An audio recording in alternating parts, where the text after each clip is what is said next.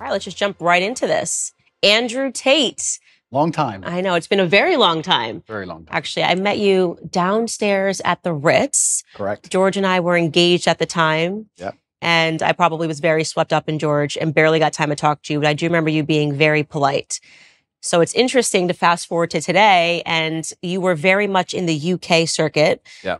Now it seems like your celebrity is kind of really hitting the US market. They're kind of finding you for the first time, digging up a bunch of old clips, and there's a lot of pressure now on conservatives to say something really awful about you. There seems to be a pressure on everybody on all sides to say something awful about me. I kind of feel like I've been placed in a position where there's always someone attacking me new each day. But I guess I was built for it because it doesn't bother me like it should, perhaps. You seem to be doing pretty well given the circumstances. I know the truth in my heart, and I know that what I say is the truth, and I understand very well the internet and how it works. And I also think I'm perspicacious enough to understand there's certainly a degree of weaponized virtue and perhaps a degree of jealousy and perhaps a few other things that are involved in all of these attacks. I don't believe that people who sit and attack somebody for their past, especially something from so long ago, are genuinely virtuous. I don't think it's about virtue. I think it's about, well, I can get some clicks this way, or I can get some views that way, or he did the biggest interview ever, or whatever it is. There's certainly some other motivations.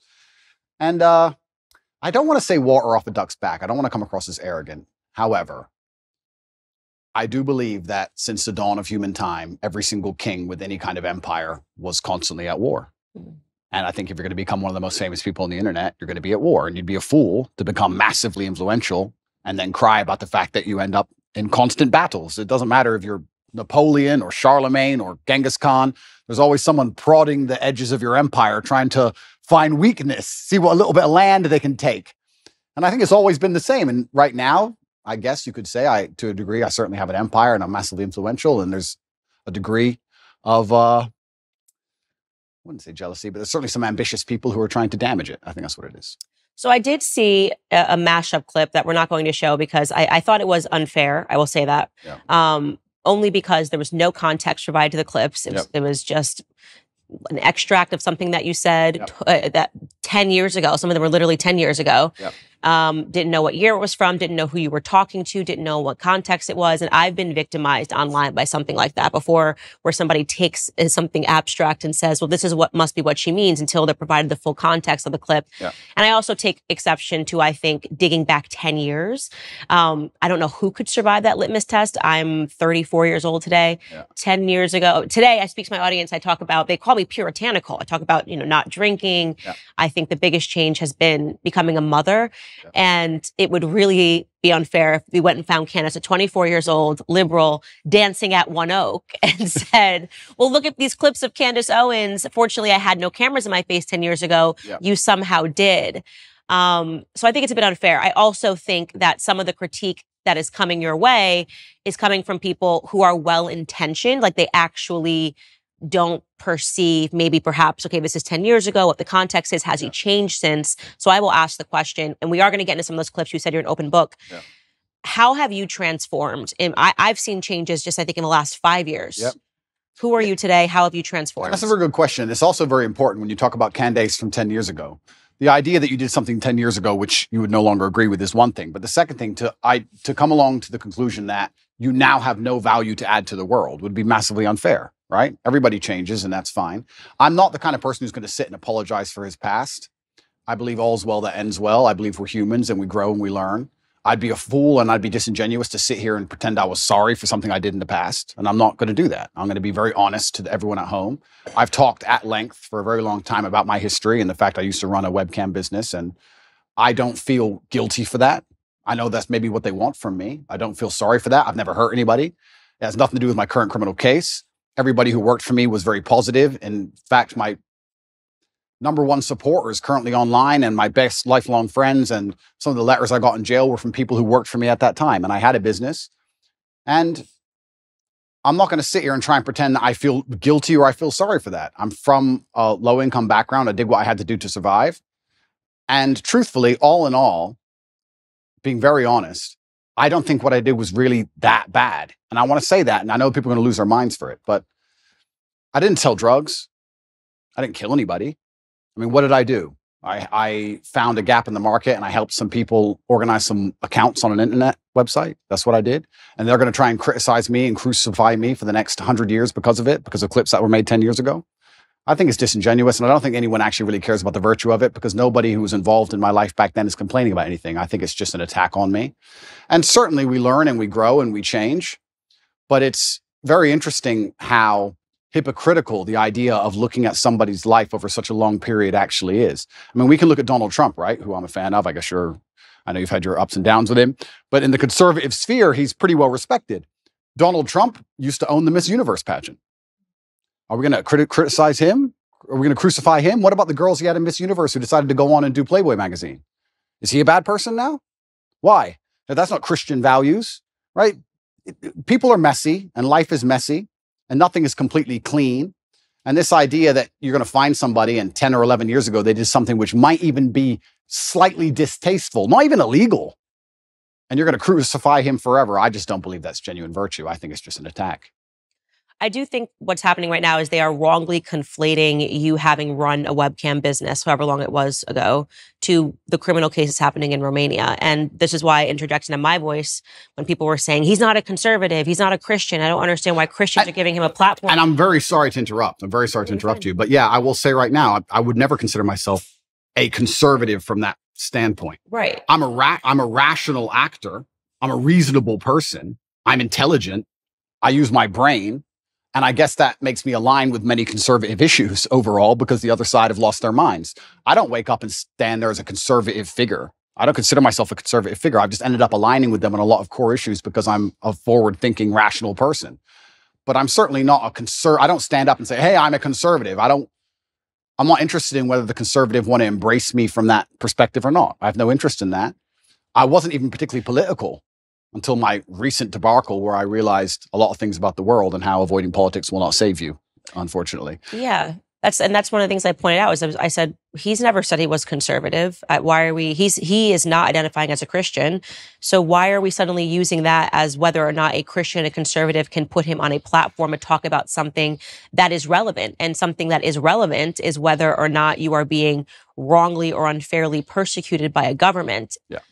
I have spoken on my platform after examining the charges against Harvey Weinstein. He's clearly not a conservative. He's about as far left as it really gets. Yeah.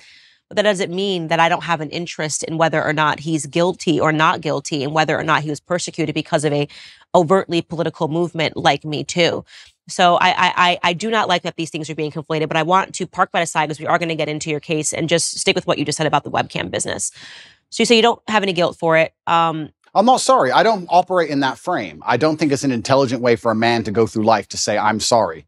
At a younger age, I did the best I could possibly do, and I did the best I believed at the time.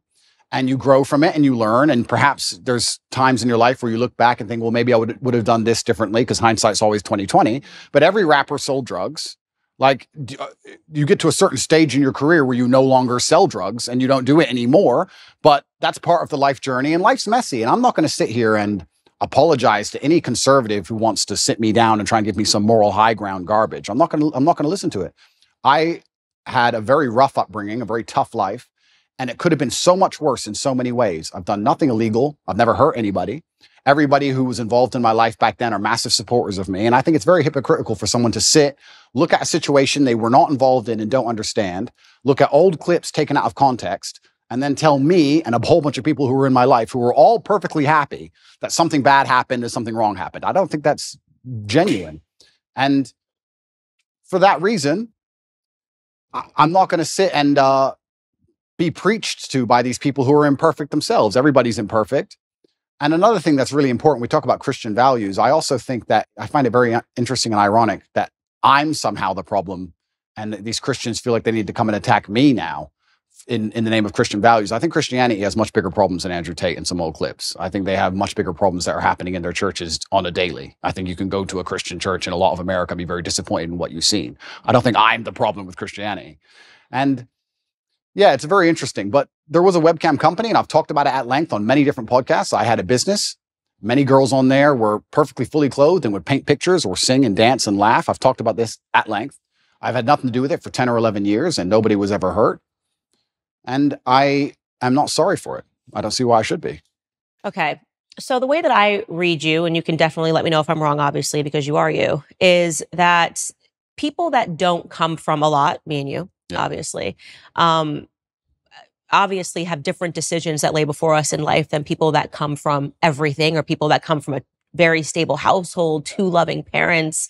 And this kind of gets into the dilemma. I remember years ago, Tommy Lahren had said something. She's a political commentator in the US, had said something to the effect of, well, Jay-Z used to sell crack. And he sort of laughed. And he probably did. And he did. And he sort of laughed this off. And I remember looking at that because I looked up to Jay-Z's music so much, and I looked up to him because it made it possible for me to change my circumstances. You're looking at this guy who comes from nothing. He came from the projects. He sold drugs, and then he doesn't have to sell drugs anymore. And he's now talking about ideas and talking about business. So I was able to more closely understand and go, okay, I can actually climb out of these circumstances, even though I wasn't born, with a ton of wealth and a lot of opportunities that some people were. And I think it's very difficult for people that don't come from nothing to understand that, and they're so sure that if they were in desperate circumstances that they would still never do anything. But this is their massive mistake, and you're right, but this is their massive mistake. The reason I have such huge affinity with the youth of the world today, especially the masculine youth, is one, because a lot of them are disenfranchised, which is one conversation, but two, also the reason my reach is so global, the reason I have so many fans in Slovenia and Southside Chicago, and I've had kids from Ulaanbaatar come up to me, Mongolia, all around the world, is because I speak to the disenfranchised, and part of that is always going to be, or is going to involve, financially disenfranchised. I'm someone who comes from absolutely nothing and made himself into something. And unfortunately, there's a rocky road sometimes, like you just described with Jay-Z, to get that done. But if I would have been born into a perfect family, like you said, two loving parents, family was rich, white picket fence, and I was saying all the same things, then they wouldn't have the same affinity. So if you look at even a lot of superheroes, you look at Batman, he's a flawed person. And I think the reason I'm seen as a hero and the reason I have the fan base I have is because to a degree, I've always been a flawed person, and I'm not a perfect human, and I don't want to be. And I think that actually adds a lot of credibility to my character as a whole, that I've become the kind of person who believes he can add value to the world. And just like you said with Jay-Z, he changed. And the biggest thing for me personally, though, truthfully, and I want the whole world to understand this, I've been forensically analyzed by multiple different federal agencies from different countries for the last 17 months, analyzing every aspect of my entire life across the last 10 to 15 years. And what did they find? An old YouTube clip? That's the worst they could find. No sexual perversion, no drugs, no genuine criminal acts. They found something semi-immoral in a YouTube clip. And I would actually challenge anybody who wants to throw stones at me to go through the same level of scrutiny I have been under. And let's see what they find in your life. Because I guarantee anyone who's watching this right now, you sit there, you have a secret in your closet. You have a skeleton that you don't want anyone to know about, and they would have found it. So what's the worst thing that they found about me, considering I've been the most attacked man in the world for 17 months? An out-of-date YouTube clip? An out-of-context YouTube clip? Is that the worst? I think it's crazy that people aren't even sitting there and going, okay, this guy's been absolutely attacked and from every single angle, and this is the worst they could possibly drag up. Right. No, I agree with you. So the question I would ask you, though, and because obviously you've moved away from that business, the thing I find to be the most interesting about you is that younger boys love you. Yes. They absolutely, like the 12, 13-year-old, 14-year-old. I have not come across a 12, 13-year-old boy who's not just an Andrew Tate stan. Yeah. And I think it's remarkable. It gives you a lot of power. And I think this is perhaps the interest that a lot of people have in you is, what are you going to do with this power, right? You have all of these boys, they believe in you, they stand up for you. And that is why it becomes important to state, I'm not sorry that I lived this. I don't think I would say that I'm sorry for anything decisions that I made when I was young either, because this is the deck of hands that I was given. What do you want me to do? Yeah. But at the same time, I do try to, now knowing that I have such a following of a lot of young ladies that follow me, say like, listen, I did the idiot stuff, so you don't have to. Power and responsibility go hand in hand. And that's the thing that's so interesting, these out-of-date clips, and they want to talk about these things from 10 years ago. At the time when I was talking to camera, those videos were made for private circulation initially. Secondly, I wasn't trying to educate the world on anything back then. I didn't have the kind of power and influence I have back then. The way you say something to a video which has 50 viewers has to be different than the way you say something to a video that has 50 million viewers. Mm-hmm. Power and responsibility absolutely go together, and I understand that very well, and I understand the power I have. And I do believe I'm now an absolute force for good in the world, and I'm far more careful with how I'll project myself with certain ideas. Absolutely agree, completely. But that's the thing that's even so crazy about all of it. These old videos everyone's so concerned about wouldn't even circulate if my haters weren't constantly trying to use them against me. They'd be disappeared into the history of the internet. I don't know where these things come from. I don't know where they were found. I don't know where they are. It's kind of crazy. A lot of people are making all these constant attacks on me, and I don't watch a lot of it. I'll have to be honest with you, Candace. I don't watch all of it, but a lot of the videos are so outdated. The only reason they even exist now is because my haters are so desperate trying to take me down. They don't have any concern for them being seen because they wouldn't be circulating them otherwise. Mm-hmm. So yeah, absolutely. Power and responsibility go hand in hand. And I do believe that I now have a huge platform, and with young boys, they're exceptionally interested in my case. I do believe to a degree I'm an anti-hero. I do believe to a degree that the harder I'm attacked, the more credibility is given to me in the eyes of my fans. I think that they see, everyone's out to get this guy. Everyone was out to get Batman. This kind of feels that way. And I do try and lead everyone down a good path and say extremely positive things. And I don't think anybody is finding any clips from the last 5 to 6 years which have anything negative in them. Right. I think you've changed. That's why I say over the last 5 years, I think there's been a seismic shift. And speaking to boys, the younger boys, I think one of the things that they're really suffering from, I get tons of responses rather unexpectedly whenever I talk about the topic of pornography on my show. And it's one of those things that, again, if you found Candace 10 years ago and you asked me about pornography, and by the way, this was actually implanted into my head from a health school, like from health education, where they would say pornography is healthy, people should watch pornography, people should engage in pornography, it's okay if you're in a relationship for you to watch pornography. And then I had a huge wake-up call when I spoke to Tim Ballard, he runs Operation Underground, and then I realized how closely pornography is related to human sex trafficking. Real sex trafficking, not TikTok sex accounts. Trafficking. And yeah, we should talk about that because they are kind of stretching the definition of sex trafficking. In your case, I've taken a look at it. And what's remarkable to me is the amount of young men, and I would say from the ages of 18 to 35 that write in and say how much they're struggling with porn, how much they're struggling with pornography addiction, how they feel that no person is talking about the ills of pornography. Yeah. And so I just watched this clip of you this morning sitting next to Adam, 22. You were ever interested in doing your first ever double penetration scene that me and Lena, I mean, I don't want to speak for you, but I feel like, yo, dude, would he be a suitable candidate? Andrew Tate, can I tap him in? I don't know. No. He looks built. Can I fill in real quick, Andrew? You're out, Aiden. We canceled you. You're not in this conversation anymore. Fair enough. Go ahead, Andrew. Would you double penetrate her, bro? Would you do that, Andrew? Go ahead. Finish the answer. If all pop together, is that chill? There's absolutely 0% chance of that happening. And it's not because Elena is particularly unattractive. It's because she's married to Adam, and I have no interest in degenerate, pointless sex, and I have no interest in making a spectacle of myself or even just involving myself in anything which I deem to be overall haram and pointless. It's just not something I'd be interested in. There's not a single amount of money on the planet you could pay me to undertake. So you were very polite. I'm not going to be so polite. I thought he was an absolute degenerate. And I mean that the idea of having a woman making the vows that you make in marriage and literally offering her body as he did to you was a form of degeneracy. And you were being very nice and measured. And I think that for that moment, that was the best thing that you possibly could have done because she looked quite vulnerable. Yeah. Lena, I think is her name. Yeah. But how do you reconcile that now, right? You're in a circumstance like this. You're being polite. You did say I'm uncomfortable. You did say that I would never do this. And I think that was really important for you to say. But you're not the same person. I mean, how did you? Yeah. Even reflecting on it. It's so disgusting. He offered you his wife. It is pretty disgusting. And it's also pretty misogynistic because he didn't ask her. He No. offered her. I felt sorry for her. So I was very measured with my conversation with them because I felt sorry for her. I could tell she was nervous. She was swinging on the chair back and forth. She didn't want to be there. She felt extremely nervous. And I think that only a coward would berate a very nervous, very scared woman, even if she did something which I personally disagree with, even if I think Adam is personally, he doesn't align with my morals, because she was so nervous and because she was so almost afraid she looked. Mm-hmm. And I think she expected me to go at her hard. So I just felt sorry doing it. I just didn't, I couldn't find, maybe I'm getting soft in my old age, but I think she knows what I think, and I think she knows what the world thinks. And I think if I go at her too hard, it's just going to break her. And I don't really like the idea of her, turning off the camera and bawling her eyes out. I think that God will teach her the lessons she needs to learn from her experience, both positive and negative. And I think that's God's job to do and not necessarily mine. But yeah, it was certainly uncomfortable, and it shows how degenerate the world is becoming.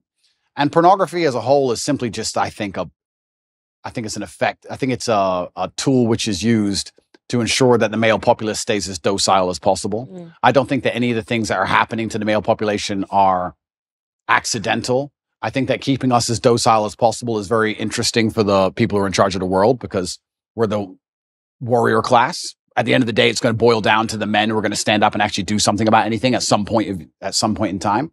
So I think they like the idea of us being docile. And I mean, how much more docile can you get than a man sitting there looking at a screen, not even want to reproduce for real because he's just staring at a screen? And I think that's just a next stage in the slave mind. And it's everywhere now. Whereas, and this is something that my husband says, he doesn't have any social media because he's like, Instagram is pornography. I open my Instagram and I've got Emily Ratajkowski's butt cheeks. Yeah. And I'm not a man, so I don't have that same biological reaction to seeing it. But I can only imagine how difficult it is for a man when you open an app and you've got Kim Kardashian offering her body to Emily Ratajkowski.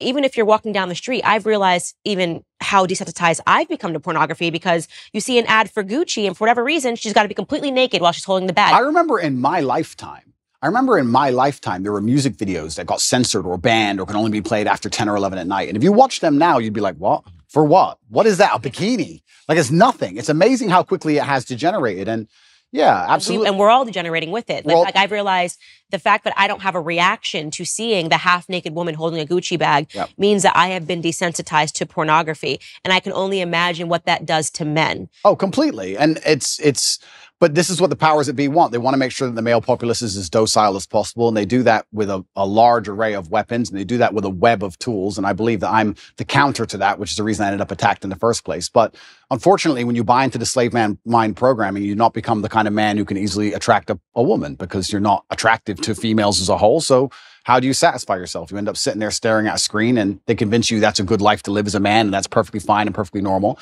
And you don't even get to genetically reproduce. I do also, though, and I want to make this clear, I do believe in absolute and utter self-accountability as a man. I think as a man, everything that happens to you is your fault.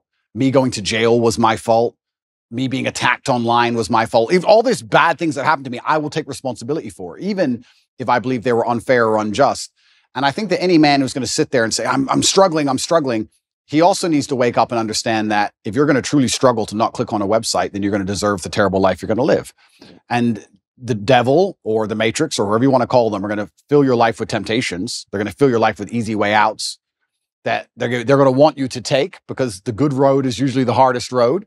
And if you're going to continue to fall for them, then you're going to have to suffer the consequences of that. So it's double-edged. It's certainly difficult that pornography is everywhere and men are struggling with it. But to me, what's even more upsetting is that these men don't have enough fortitude and enough mental strength to wake up and say, I'm better than that. Okay. But this is the thing, right? So I'm about to get started, Candace. Good, get started. This is the thing. But this is the thing, right? So when you attack a man's mental fortitude on one issue, you attack it on all issues. This is why it's done purposefully. To resist a slave mind, you need to be able to resist in the first place. How can you resist a slave mind if you have no physicality, you have no willpower, no ability to mentally resist anything? Well, then what you're going to end up doing, you're going to end up eating the bugs and watching the porn and sitting in front of your computer. And that's what they want from the people. So I think that it's actually all very interconnected. People come at me with the porn problem, and I get the same thing. Guys say to me all the time, hey, what are you going to do? What should I do? I struggle with pornography. And I say, that's because you have nothing else in your life in order. If you were in good physical condition and you had the money you were supposed to have and you had the mentality you were supposed to have, you wouldn't need it. So the reason you're so addicted to porn is because everything else in your life is a failure. And yeah, it's certainly a complicated issue. It's a difficult one. And this is why they fear male agency so much, because when men truly wake up and decide to be the best versions of themselves, they're hard to control, because all these control mechanisms fall by the wayside. They don't want the porn anymore. They don't want the antidepressants anymore. They don't want the garbage anymore. And now you have a whole bunch of men who actually want truth and honor and respect, and they want to live for something. And then what are they going to live for? They're going to want to be brave. They're going to want to do the right thing, regardless of how dangerous it may be for their own personal circumstance. And that sounds like a difficult population to enslave. And that's what's scary. So how do you reconcile, first off, how long ago was your webcam business? Yeah, so I stopped having any involvement with it. I think 8 to 9 years ago I stopped. It was a long time ago. It was at the early stages of the internet.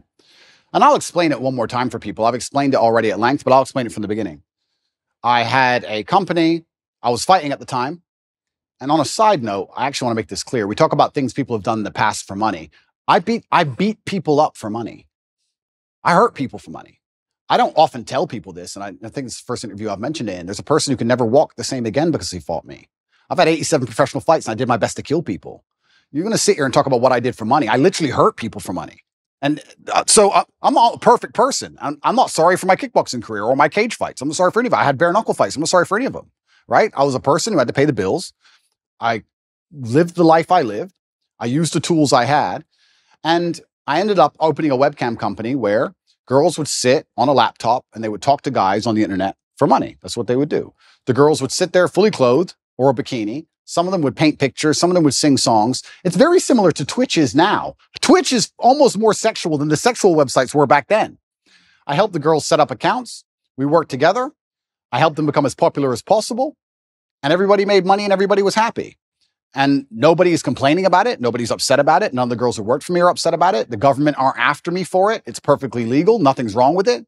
There's just a whole bunch of people who now think that they can take the moral high ground against me because I previously ran this company. And I think I can anticipate the question you're going to ask. How do I reconcile with the fact that I used to produce pornography or degree pornographic content? Now men are writing to you like, how do I? And now men are trying to escape it. Yeah. That's a really good question. There's a few different ways I can answer that question. I think the first way I'll answer it is if you own a liquor store and an alcoholic comes in and you refuse to sell him alcohol, does he stop being an alcoholic? No. He just goes and buys from someone else. So that's the cop-out answer. The cop-out is, well, these people who are addicted are always going to be addicted regardless of whether I did it or not. So that's the cop-out answer. But the second answer I can give, which I think is more detailed and probably more nuanced, is one, I intimately understand the relationship between men and these websites. I've had and seen men give away their life savings to girls they've never met. I've watched and I've seen it. And I actually think a lot of the insights I give, a lot of the things I tell the world about the male mental health crisis, about men being so constantly lonely, about how important it is to build yourself into a high value man, about how money alone is not enough. I explain all these things. A lot of these are lessons from the webcam days. I saw dudes who had a whole bunch of money, no other attributes, and they ended up on these websites spending hundreds of thousands of dollars because they didn't have anything else. So I think I learned a lot of important life lessons, and I do my best to try and pass them on to people. But I guess also, and this is the final answer I want to give about this whole subject, is that I do think I can take the question you're asking and reverse engineer it and use it against the people who are trying to attack me for it. My answer to it would be, how do you sit and want to criticize me for being involved in the production of pornography 10 or 11 years ago if you're involved in the consumption of it? Because you're creating a market for it. So anybody who wants to sit and say that I did things wrong, that's fine. You're allowed to throw stones. But if you're in a glass house, if you have ever signed up to an OnlyFans account, if you have Instagram, if you're following these models on Instagram who you don't know, who are showing their tits and ass all day, if you've watched porn, if you fancy or think some beautiful woman on a movie, if you're going to live in lust yourself and you're funding this entire industry, you're downstream, you're at the bottom of it, how can you then take the moral high ground on the person who's producing it? That doesn't make sense to me. So if you've totally abstained from pornography your entire life and you've never looked at it ever, and you've never been involved with it ever, and you're a perfect person and you want to come along and say what I did was wrong, that's fine. But I don't think most people who are complaining can even say that. I don't think they can. And I will once again state this, and I state this as a matter of almost fact. The level of investigation I've gone under, the level of forensic investigation my life has been submitted to, most people don't understand. Most people have never been through what I've been through. They've not had their entire life forensically analyzed, every word they've ever said, everyone they've ever spoken to, every WhatsApp chat, everything, head to toe by federal agencies for the last 10 years. And the most they come up with is that I ran a webcam company, which I've already admitted to. That's it. Take these people who criticize me and see how many porn websites they've been on. Get their laptops, see the they've Googled, see who they've spoken to. Like, it's all massively hypocritical. I do understand that some people would hear that and go, oh, you know, he's a bad person, etc. I don't think I was a bad person. I never hurt anybody. I think I could have done much worse things. I know many people from my circumstances who did many things worse than what I did. And all in all, I'm not going to sit and pretend I'm sorry for something I'm not sorry for. And I just want to make it clear to the world that, like you said, people come from different backgrounds and people grow and people change, etc. But I also look at the world in a different way. I think that we're all constantly doing our best. I think I'm doing the best I can right now. When I'm 55, I might watch this interview and think I'm an idiot, right? And I think we're all constantly doing our best. And I did the best I could do at the time. And I don't think it makes sense for me to hate past me for doing his best. I just don't think that's a very constructive mindset. Living a healthy lifestyle can be challenging when you're always on the go. You need simple, manageable routines to make sure that you're getting the proper nutrition every single day, which is why I'm a huge fan of Balance of Nature. Balance of Nature fruits and veggies capsules are a great way to make sure that you're getting essential nutritional ingredients every single day. Through Balance of Nature's advanced cold vacuum process, the vitamins, minerals, and phytonutrients of the fruits and vegetables are preserved so you can get the vital nutrition in each capsule. Balance of Nature is a whole food supplement with no additives, fillers, extracts, synthetics, pesticides, or added sugar. The only thing that's in their capsules is pure fruits and vegetables. They sent a bunch of fruit and veggie capsules to the studio for my team and I to try, and the whole team is feeling brighter, healthier, and more energetic. When you're disciplined enough to take care of your health, you'll reap all kinds of benefits. Make Balance of Nature fruits and veggies a part of your daily diet. Your body will thank you. For a limited time this summer, when you become a preferred customer at Balance of Nature, they're throwing in a free fruit and veggies travel set, giving an additional $25 off your first order. So go to balanceofnature.com and use promo code Candace for a free travel set and $25 off your first order as a preferred customer. That's balanceofnature.com, promo code Candace. Yeah, I think it's really important for conservatives, people that identify and say, I'm a conservative, to recognize that the people, it's not people that are perfect that are bringing people over to our side. I was not brought over to conservative principles by people preaching at me and telling me how perfect their lives were. It was actually people that were much more broken that led me here. Which is fascinating. I got interested in business because of Jay-Z. Yeah. I criticize him all the time now about things that he does. But you're not. I got interested, in Kanye West, him doing a Christian album and things of that nature. You need people that are flawed. You need people that are real. This is the thing. I'm not particularly political. I didn't consider myself particularly political, but it looks like I'm kind of ending up there. And like I said, I'm a realist, which puts me on the conservative side, and I'm not stupid. And I understand very well about the world and propaganda and what they're trying to do to us. So you end up being a conservative by default. But you're a real person if you have flaws. If you want to sit and tell a disadvantaged youth growing up in the south side of Chicago how he's supposed to live his life from your perfectly manicured garden and your white picket fence, you're not going to get through to that person. They don't care what you have to say. It actually becomes a bit of a turnoff. Absolutely. It's like those are things about me that I don't think will ever change, which is why I get your following. I get what people like about you. It's why you say the disenfranchised follow you. And I think it's important for people to understand that. Like, there was no way, and I still have no respect for her at all, but it's why I snap so hard at the Meghan McCains. I'm like, who the hell are you? What have you done in your life that you think I'm going to take advice? What, you've just been someone's daughter, right? What have you worked for? Absolutely. What have you survived? Tell me something that you lived through in your life that was a struggle. You can't. Yeah. Because your life has been perfect. And so I think it's so foolish to think that I'm going to take a lesson, that I'm more likely to take a lesson from a Meghan McCain, who I don't even think is a conservative. I think she's just a rich girl and got rich in way worse ways than you got rich. What was daddy doing overseas? Yeah. And that's a really amazing point, because we can also look at that, right? Conservatives will sit here and attack me. There are people who are making millions from blowing children to pieces. Yeah. Like, let's get the world in perspective here for a second. But it's cleaners. They didn't get their hands dirty. Of course. Yeah, I totally agree with you. And that's why I am never the first to bark when someone is suddenly assessing someone's entire life. I'm like, look at you are literally built on the backs of dead Iranian children. Absolutely. And I'm standing up here also, and I want to make this very clear. Like, I've not tried to avoid this judicial process. I've not tried to run away from anything. I'm standing here saying, if I've committed a crime, put me in jail. And if I haven't committed a crime, what can you say I've done? You could argue it was slightly immoral, perhaps. But I also, to a degree, maybe I'm a libertarian. I think if 20 people or 30 people get in a room and they all agree to do something and it makes them happy, then they should be allowed to do it. If nobody's hurt, nobody's upset by it, then they should do it. And perhaps that does make you a libertarian. If 30 full-grown men decide to go into a room and be gay, and they want to be gay, then they should be allowed to go be gay. You're 30 men, you're not hurting anybody, it's what you want to do. If you want to wear red t-shirts, wear red t-shirts. If me and my brother had 30 people, we all got together and everyone made money and everyone was happy, who's others to come along and criticize and say people are victims, people are upset, this is wrong, this is bad, etc. So, yeah, you're completely right. It's amazing how people throw stones and how imperfect everybody is, truly. And I think the best thing you can do as a man is obviously learn your lessons from your life and try your best to pass them on. I feel like I'm doing that to the best of my ability, but also another thing that conservatives is going to blow their minds, is going to really upset them. What they don't understand about, especially the strength of my message, is that to especially the young boys of the world, I'm cool. I'm cool. And I know they think that doesn't matter, but if you want to sit behind a desk and go, the Republican Bill 304, you're a dork. So no one gives a shit, right? You're a nerd.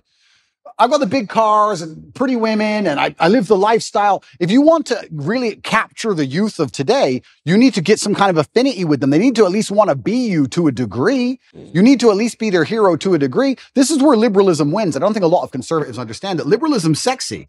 You do drugs, you run around, you burn stuff. It's cool. You get a party.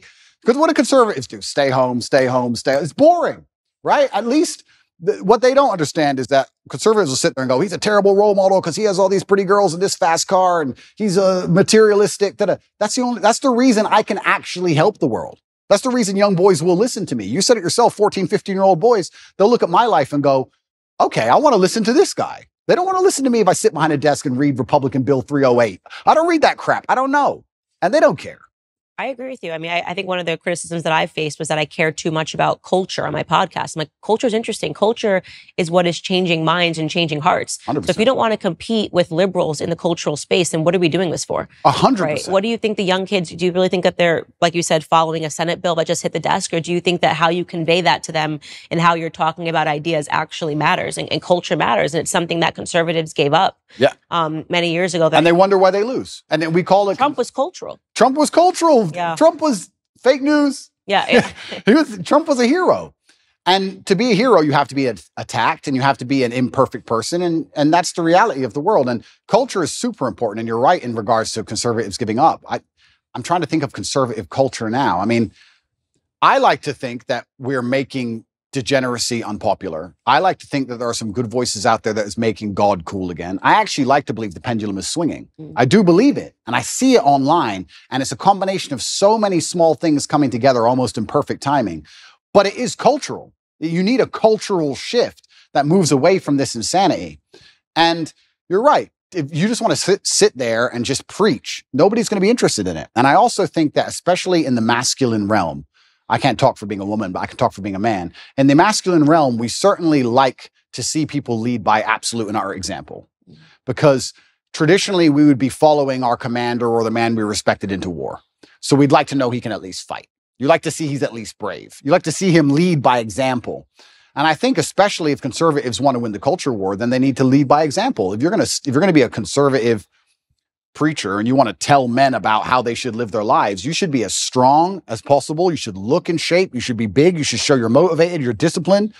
You should absolutely, of course, we all have vices, but you should be very disciplined with your outlook. You should make it very clear to the outside world that what you've done wrong, what you haven't done wrong, you should take accountability. I think you need to lead by example. I don't think you can preach to men. I don't think you can preach to young boys. I think that's the reason why they don't do so well in school in general. I don't think that's the reason why they're disenfranchised. I think you need to just lead by example and let them follow. And I feel like I'm kind of doing that by just standing up and saying, no, this is who I am and I'm unapologetic for it. And this is what I've done. And this is what I intend on doing. And I'm going to try and save the world. So I want to shift gears here and talk about your dad, because I'm quite fascinated by your dad. He passed recently. Yeah. How many years ago? 9 years. 9 years ago. Yeah. But wow, just wasn't what I was expecting. A chess champ, served the country. His name was Emery. Yeah. Really interesting to talk about just, I guess, your upbringing with him as this chess champ. How did he get into chess? Yeah, I do believe I had the best father on the planet. A lot of the things I regurgitate are regurgitated from him. A lot of the things I say, he literally said to me line for line. I believe that he was very morbid in his approach to life, and he wanted me to understand that he will not be here forever. And he wanted me to understand that when he is gone, I had a duty to fulfill. He talked about dying a lot, which I guess is kind of unusual, but he would, even though he was relatively young. He died when he was 58. But he was a chess professional. He was a professional chess player. He was one of the best chess players in the world. And he what's most interesting about him is he almost predicted the future absolutely and utterly perfectly. He was talking about the Ukraine-Russia war back in 2013, and he was talking about how the gay people can't have children, so they're going to come for your children. Trust me, that's what they're going to do. The children are next. Like, he'd say all these things back like 10 or 11 years ago, and I'd be like, all right, Dad, you're a bit crazy. Calm down. But I guess when you're a chess player, you see the future. And he raised me with absolute accountability, and he certainly raised me and Tristan to be. He understood what the world expects of men, and he raised us to be strong. And even when we were in jail, my mother would call, I'd speak to her on the phone, and she'd say, how are you doing? And I'd say, oh, don't worry. And she would say, yeah, Dad raised you for this. Like, we were always raised to be warriors. So I don't think I could have possibly ever had a better father. I'm going to miss him forever. And I think the best thing I can do is be the best version of myself to give honor and respect to him. And I think that's the best thing. Where did he pick up chess? It's quite unusual. He's American. He was American. Yeah. Black American. Yeah. I don't know too many Black American chess players, full stop. Yeah. Where did he pick up chess? He taught himself. And he taught himself, and he just read a couple books. I think he read 3 chess books and ended up being one of the best players in the world. And it's incredible. It's incredible. But it's actually interesting when you talk about, we were just discussing affinity and how people are imperfect people and how it allows you to actually teach things better. My father, towards the end of his chess career especially, made most of his money teaching chess in inner city schools because he's a big Black guy. Mm-hmm. So the children would be like, okay, I'll listen to this man. You're right. So it's amazing how affinity is real, and coming from a certain socioeconomic background is real. And, you know, we all talk about how ridiculous racism is, but also to a degree, pattern recognition is real. I look like him. I can be like him. These things are real. So yeah, he did fantastically well in terms of teaching, especially disadvantaged children. And he taught himself, and I wish I had his mind. I'm not nearly as intelligent as he was. I wish I was. You gotta be real smart to be a good chess player. You've got to be better than smart. I actually think you go beyond the realm of smart into I wouldn't say he was on the spectrum, but you certainly get to a new level of socio interactions. Do you understand? I'd go to chess tournaments when I was a kid, and everybody there would be a world level chess player, and everyone was a bit strange, a little bit. I don't know if it's like that anymore. I see the chess communities now moved online. There's a lot of them playing online, and they seem a lot more normal than the grandmasters I remembered. I remembered old grandmasters, half drunk, ex-KGB, shaking at the board. Yeah, like it was a bit different back then. But yeah, I wish I had his level of intellect. He was certainly the smartest person I've ever known. And even when he died, I got endless emails from people I'd never heard of who just said, I worked with your dad, and I don't think you understand how smart he was. He served America, yeah? He served America. He was in the Air Force, and he was a linguist for the CIA. He joined the Air Force. He ended up being a linguist for the intelligence. What other languages did he speak? He spoke Russian, German, Spanish, and English. But officially, he was supposed to speak Russian. He assimilated Russian in 2 weeks. I think he holds the Air Force record. Okay, so he's very smart. Yeah, super ridiculously smart. Yeah. I got an email from somebody when he died, and they said that, I just want to send you an email. You don't know who I am. I was serving with your father in the armed forces. You tell everybody your dad was smart, and they're not going to understand how smart he was. And I want to give you a quick story. I was living with a Russian woman, and I already spoke Russian conversationally when I began the Air Force training to learn Russian. Your father knew nothing, didn't know the alphabet, didn't know nothing. And within 2.5 weeks, he was correcting everybody, including the professor on Russian. Yeah. So like he just read the dictionary. I saw my dad sit there and read a dictionary, just read it. And that was it. Yeah. It's like photographic memory. Like he was on a spectrum. Yeah. Something else going on. Yeah, something else. Little X-Men. Emery Tate was his name, and everyone called him E.T. Yeah. He was tough on you. E.T. He was certainly tough on me, and I can't express enough how grateful I am for that. We live in a world now where I'm going to say that my dad hit me when I made a mistake, and everyone's going to lose their minds. And they're going to pretend I was somehow abused and that somehow my childhood was terrible. And I could not if he was come down to earth today, I would shake his hand and say, thank you for absolutely everything you gave me, including discipline, including understanding that in the harsh realities of the real world, there is a line. And if you cross that line, violence appears. That's the unfortunate reality of earth. There's a line. And if you cross it, violence will appear, either from a cop or from a guy on the street, or from someone you don't like, or even a friend will turn on you, whatever. There's a line that shouldn't be crossed. And I learned that from a very young age, and I'm very thankful for that. I'm not sitting here saying a kid should be abused. There's a difference between abuse and discipline, of course. Everyone with a brain understands that. But he was extremely tough on me. And if I could change anything about my childhood, I'd only wish he was tougher. Because life's tough. Life's hard. And I think that the best thing you can possibly do as a man is prepare for the endless difficulty that's going to come your way. There's no way out as a man. You're either going to have a very difficult life to become somebody important, or you're going to suffer the difficulty of being invisible. What do you want to do? You want to be invisible and just hide and work in Starbucks and never have a girlfriend who truly loves you and nobody care if you live or die? Or do you want to go out there and be top G and be the most famous man in the world and have government agencies trying to lock you up for no reason, putting you in a dungeon? You have to make a choice. It's going to be difficult either way. So I think if you have a son and you're not preparing him for absolute difficulty, you're doing him a disservice. I think that's what has to happen as a man. And I've said this many times before, but I'm going to say it again. I don't think many people understand exactly how competitive the masculine world is. Men are constantly in competition with each other. We always have been. We used to go to war and fight and kill each other. I guess in some places we still do. Maybe that's calmed down a little bit. But in the masculine world of today, everybody is constantly competing for everything. The car that you want, other people want. The woman you want, other people want. The house you want, other people want. You're competing to have all of it. And how do you do that? You do that through status and money and influence and power. It's war. I don't think many women realize that when two men even meet each other for the first time, it's like an unspoken, maybe tiny bit at the back of the mind. There's a tiny analysis of, could I fight this man? Yes. That's real. It's super real. You go up and say, hello. He's more than a one-punch issue. It's it. Oh, he's one punch. He's one punch. He's 3 or 4. That's the reality of the masculine world because we've evolved, if you believe in evolution, but my views are mixed, but we've evolved to be in this position where we're constantly analyzing possible threats and we're constantly analyzing people who perhaps are on our team or snakes, etc. And I think that not many people understand exactly how brutally competitive the masculine world is. And I think the worst thing you can do for a son is just to raise him in a bubble. My dad, I'll say it here, people lose their minds. My dad used to just randomly push me over. I'd be like 3. He just said, not hard, but just get up, boy. Okay. And mom would be like, why are you doing that, son? He's like, you get pushed over. That's life. My mom hated that he did that to me. But yeah, I can give him nothing but praise. I'm really so thankful I had the upbringing I had. Do you think he's proud of you? I'm certain he's proud of me. And it's amazing how much strength I can get from that. It's amazing how much strength you can get from knowing that your ancestors are looking down on you and you're doing your absolute best. I also believe that God can be proud of you when you do your absolute best. And I don't think many people genuinely do their best in the world anymore. When I say do your best, people sit and go, oh yeah, okay. No, when's the last time you actually did your best? Like, I don't train to run marathons, but I know if I gave my best, I could run a marathon right now, first try. If I gave my best, life depending on it. When's the last time people have genuinely given their best to anything? There are people going through the world and going through life today that don't give their best or 100% effort to anything ever. Ever. They can't even remember the last time they tried. So when I'm sitting in a dungeon, I'm sitting in a Romanian jail cell, I understand that it is a chance that God has given me and my ancestors are watching for me to do my absolute best and to show to them that I am the man I say I am.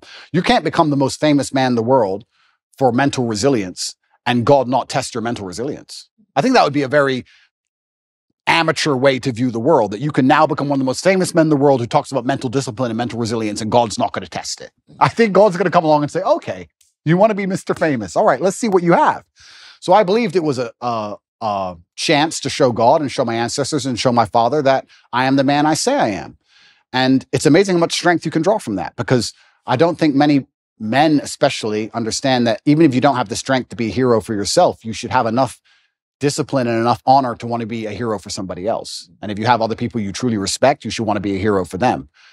And I think that's the masculine imperative. If someone's going to attack your wife, that's when you become a hero for her. You have to. What kind of man are you if you're not? And you can apply that to other things. If you apply that to your ancestors, or you apply that to God, or you apply that to your beliefs or your core principles as a man, then you can be a hero anytime you want. So it's so funny that you say that, because it really does. Everything goes back to biology. I think about this all the time. No matter how much sociology is behind everything, telling men to act like women and women to act like men, at the end of the day, women want a masculine man. And when they don't have a masculine man and they beat their man into submission, they're not attracted to them anymore. When Completely. it's a tail in between, Yeah. it's just not attractive anymore. And I used to maybe think of this boyfriend that I had when you were talking about, just defending the realm, this sort of responsibility that men have. And I remember sitting there realizing that I had to break up with him, because I thought that if somebody burst through the door with a gun, I was going to have to be the one that would have to defend us, because he was just such a flower. 100%. And it's in society is yet blaring at men to do the opposite. And they're trying to confuse us. This is why I think you have a platform. This is my whole theory that I built in my head about why you have a platform, is because Lena Dunham came before you, right? And I think that for years, men were told to act like sissies. Yep. Men were told to put your tail between your legs. That was the message, the agreed upon message that came with, Hillary Clinton running, the Me Too movement, all of these things where men were basically told that if you have a masculine instinct, you're guilty. Yep. And then inevitably, because there is an equilibrium in this world, because there was Lena Dunham's, because there were the Taylor Swifts, because there was the girl squads, eventually what would have to happen was that it was going to have to be evened out by someone saying, no, F that, be a man. Yeah. And I don't feel guilty for being a man, and I don't think any man should. No, I don't think so either. And I think that the most annoying thing about all of this is just how genuinely hypocritical it is. Because there's all this feminine movement and we don't need men and men don't matter, etc. That's Music too, men ain't the whole, it's a agreed upon message that men suck. Absolutely. And it's only in the most favorable possible circumstances where females will say that. And that's what's so disingenuous about it, because as soon as things actually begin to get hard, the closer we get to the realities of life, the closer we get to the unfortunate circumstances of the world, and they exist in many places, the faster you will see people look for traditional masculinity to protect them. So it's not even like it's a genuine belief. That's what's so upsetting about it, is that it's just, I don't know if these people are delusional or if they're deliberately hypocritical. I'm not sure which one it is. I think they're brainwashed. I think it's a two-pronged approach. I think it's the cultural messaging, and also in the education system, they're actively learning that this feminism is what you need to aspire towards. Like when you get out of school, women, you should want to compete with men in climbing the corporate ladder. I actually think there's a mass brainwash that's taking place. Oh, completely. They want to neuter men. And the way you do that is to empower women to a point where they're now the dominant power, especially in the Western world. I believe we live in a matriarchy. I don't believe it's a patriarchy like we're told it is. I actually believe it's the other way around. I can't think of a single law that benefits men over women, but I can certainly think of some that benefit women over men. Mm-hmm. I think it's very dangerous to be a man in the world today. I think that if women want to destroy a man, it's extremely easy to do. We can look at my current scenario and situation I'm in, and many other men are in the same scenario. I can't think of many examples of a man falsely accusing a woman of something and her losing her entire life, where I can certainly think of ones the other way around. So, yeah, they want to turn men into eunuchs because their intention is to make us all slaves. And I say that, and it rolls off my tongue, and people just hear it and they don't actually think about what I'm saying. Their intention is to turn men into eunuchs because they want to make us all slaves. I want you to actually understand exactly what I'm saying to you, because at the bottom line of revolution has always been young military-age males, and they don't want them to have enough balls or enough forward thinking or even enough care for anything outside of themselves to do something about it. Another thing people don't understand is that a lot of these attacks and a lot of things they're trying to do with the culture, especially, they're trying to inject such innate selfishness inside of people that they don't really care about anything that happens outside of themselves.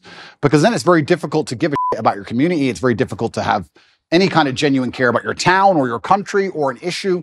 No, they just want you to be self-absorbed, semi-depressed, because depressed people don't fight that hard, watching porn, living inside of your own mind, convinced that somehow you're oppressed for some reason, on the internet typing tweets. That's what they want you to do. And they're going to try and keep you there. And genuine masculinity, yeah, to a degree it's protective, and to a degree also it has parameters. You can't be a man who doesn't say no. You can't be a man who doesn't have standards for himself and for people around him. I'm got labeled as ultra misogynistic because I believe that a man should have standards in his relationship. I believe a man should avoid dishonest people, male and female. You should avoid, if you're a dishonest person, if you lie, if you're going to deceive me, it doesn't matter if you're a man or a woman. I don't want to have anything to do with you. I was sitting talking on a panel show saying that women who are dishonest and promiscuous are not the kind of woman I'd ever want to associate with. And I was labeled misogynistic for that. So it's crazy how they'll attack you, and they'll attack you so violently and so endlessly and repeat it so many times in a bid to beat your soul down. That's what they want, especially from me. I truly believe I'm the number one prize for them to get. If they can get me to just give up. If we can get Andrew Tate to just give up. Being a man's bad. Come on, Andrew, say it. And it's like, it's dangerous, one thing, but it's actually genuinely also sad. When I analyze the situation in the world we're in today, part of me feels sad that we've ended up in this place where the people who are in charge are so evil and their plans are so heinous and the consequences so dire that they know they can only implement them if they genuinely remove the warrior spirit from every man on the planet. Yeah. It's kind of sad. And the warrior spirit is really important. And it's something that I speak about a lot, that men need to go be men. Even in the capacity of my marriage, my husband needs his guy time. I need my girl time. Yep. The masculine and feminine, it's very important. The fact that my husband hunts and shoots and does these things, that's very attractive to me. Yep. To know that if the grocery store is faded away, that he could go catch dinner. Absolutely. You know what I mean? That he knows how to skin an animal. Absolutely. And they poison that. Look at the hunters. Look at the way they view hunters. They look at people in the South. Yep. This is why they know how to ranch. They know how to farm. They know how to survive on their own, which is why they start to poison that mentality, which is why I think it's really important that you're speaking to young men about why it is okay to be a man, giving them permission to be a man in a capacity that I can't give them that permission. In the same way that I try to give women the position to know that don't allow them to delude you to believing that this is femininity. It is not femininity, Lena, to have your husband offer your body to another man on camera. That's the poisoning. They teach women that this is sexual freedom, that this is sexual liberation. Yeah. I looked at that and I saw a slave relationship. I saw a master offering his slave to another person because he was just so, I just love Andrew Tate. Would you like to see with my wife? I would be okay with that. That is horrific. That is not femininity. That is not masculinity. Correct. I absolutely agree with you on that point. You're totally right there. And I think that's probably one of the most misogynistic things that have happened on the internet in recent times, but perhaps they're on the right side of the political spectrum. I don't know which side they're on, but if they're on the correct side, you seem to get away with things. As you all know, faith is an essential part of my life. My family is always looking for ways to deepen our faith and to grow closer to God, and that usually begins with prayer. But it can be hard to stick to a meaningful prayer routine, which is why we love Hallow. Hallow offers a wide range of guided meditations, thoughtful prayer sessions, and daily reflections that are designed to help you connect with God on a deeper level. With Hallow, you can customize your prayer experience by setting reminders, choosing a prayer theme, and even specifying the length of your prayer session. Hallow is helping me and thousands of others to maintain a daily prayer routine, and it will help you too. So download the app for free at hallow.com/Candace. Not sure where to start? Check out Father Mike Schmitz's Bible in a Year, available on the Hallow app for brief daily readings and reflections. Or you can pray alongside Mark Wahlberg or Jonathan Rumi, who portrays Jesus in the popular series The Chosen. Get an exclusive 3-month free trial at hallow.com/Candace. That's hallow.com/Candace. Hallow, the #1 Christian prayer app in the United States. But it's very interesting what you're saying about your husband and fishing and hunting and stuff. I completely agree with you. And there's another thing about masculinity as a whole that I don't think that a lot of people want to address, but it's something that's certainly large in terms of my following. Because if we break down, if anyone's watching this now and they're trying to understand, why is Andrew Tate so popular? Well, I believe I speak to the base instincts of Base instincts. 100%. Base instincts. And one of the base instincts also for men, I don't think a lot of people understand, is to a degree is peacocking and showing off to a degree. And I do that fantastically. But it is. And if you look at men of old, and they used to conquer, and they'd wear a feather from the man they killed, or a piece of gold they stole. There was always that degree of flexing, showing off. And I think it's being unapologetically masculine and saying, yeah, I'm a big, successful man, and I can afford all this stuff, and this is who I am, and I've worked my ass off, and this is what I have, and I'm not sorry about it, and I'm dedicated, and I'm hardworking, and no, I'm not. I don't feel like I should have to cower or hide or apologize to the world for any of these things. And I think that's the reason why a lot of men find affinity in my message. And you're right. Baseline masculinity is being attacked, and women naturally don't find it attractive to find a man who's not that way anyway. But baseline masculinity is being attacked because they want you absolutely not dependent on the government, so that the government can decide whether you eat that day.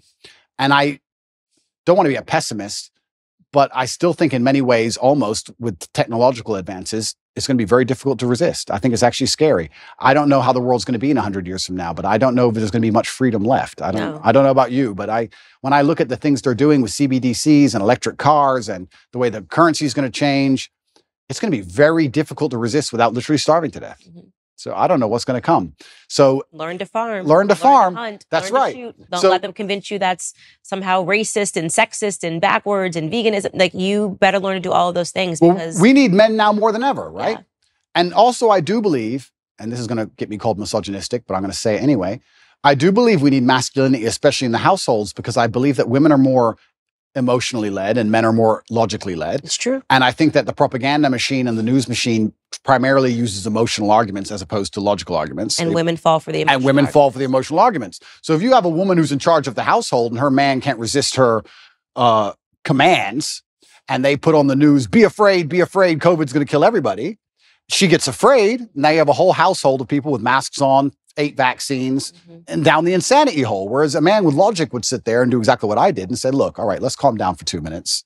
Let's just wait because the news lies. So let's just wait till Wednesday before we start taking injections. Let's chill. So I think also masculinity is needed because what they're going to do when they try and make us all slaves, they're going to use emotional arguments. And they're going to come along with, I was talking about COVID with someone the other day and we were saying how insane it all was. And I said, imagine how insane something like COVID will be once the police force are robotic.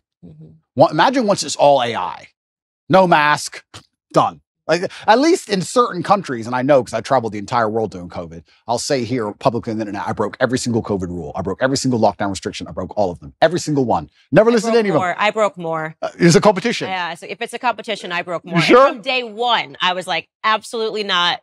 I didn't even let people that were wearing masks into my house. I was like, my baby will not look up and see somebody wearing a mask in his crib. That's scary. Yeah. Looking like Bane, looking over his crib. Like, that's just not happening. Amazing.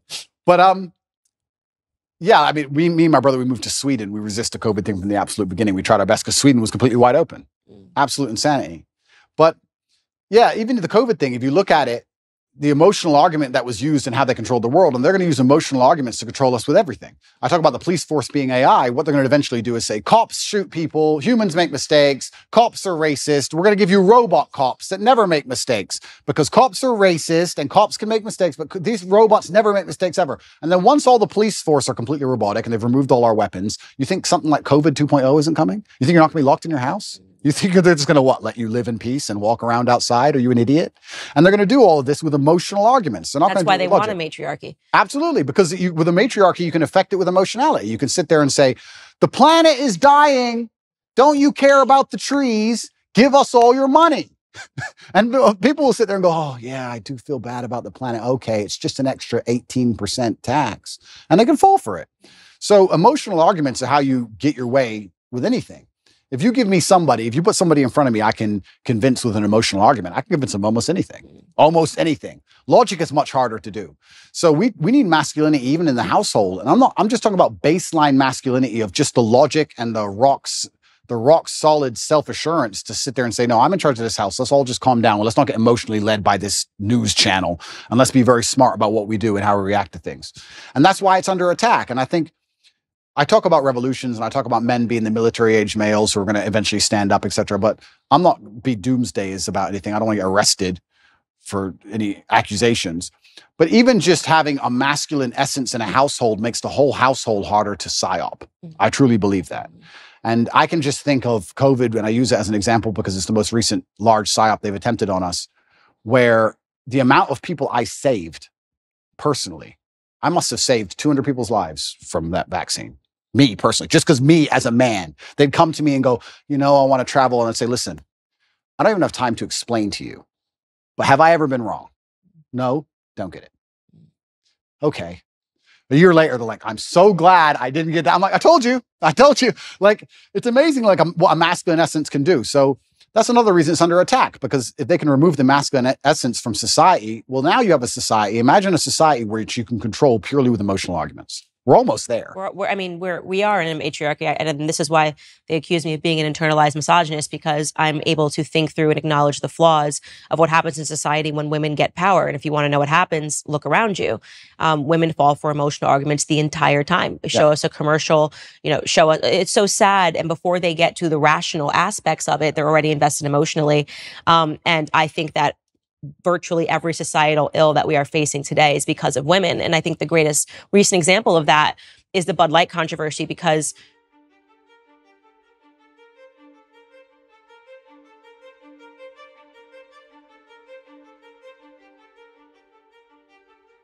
women need to realize how backwards it is that it took men to stand up to say something was wrong when it was so obviously patently wrong. Yeah.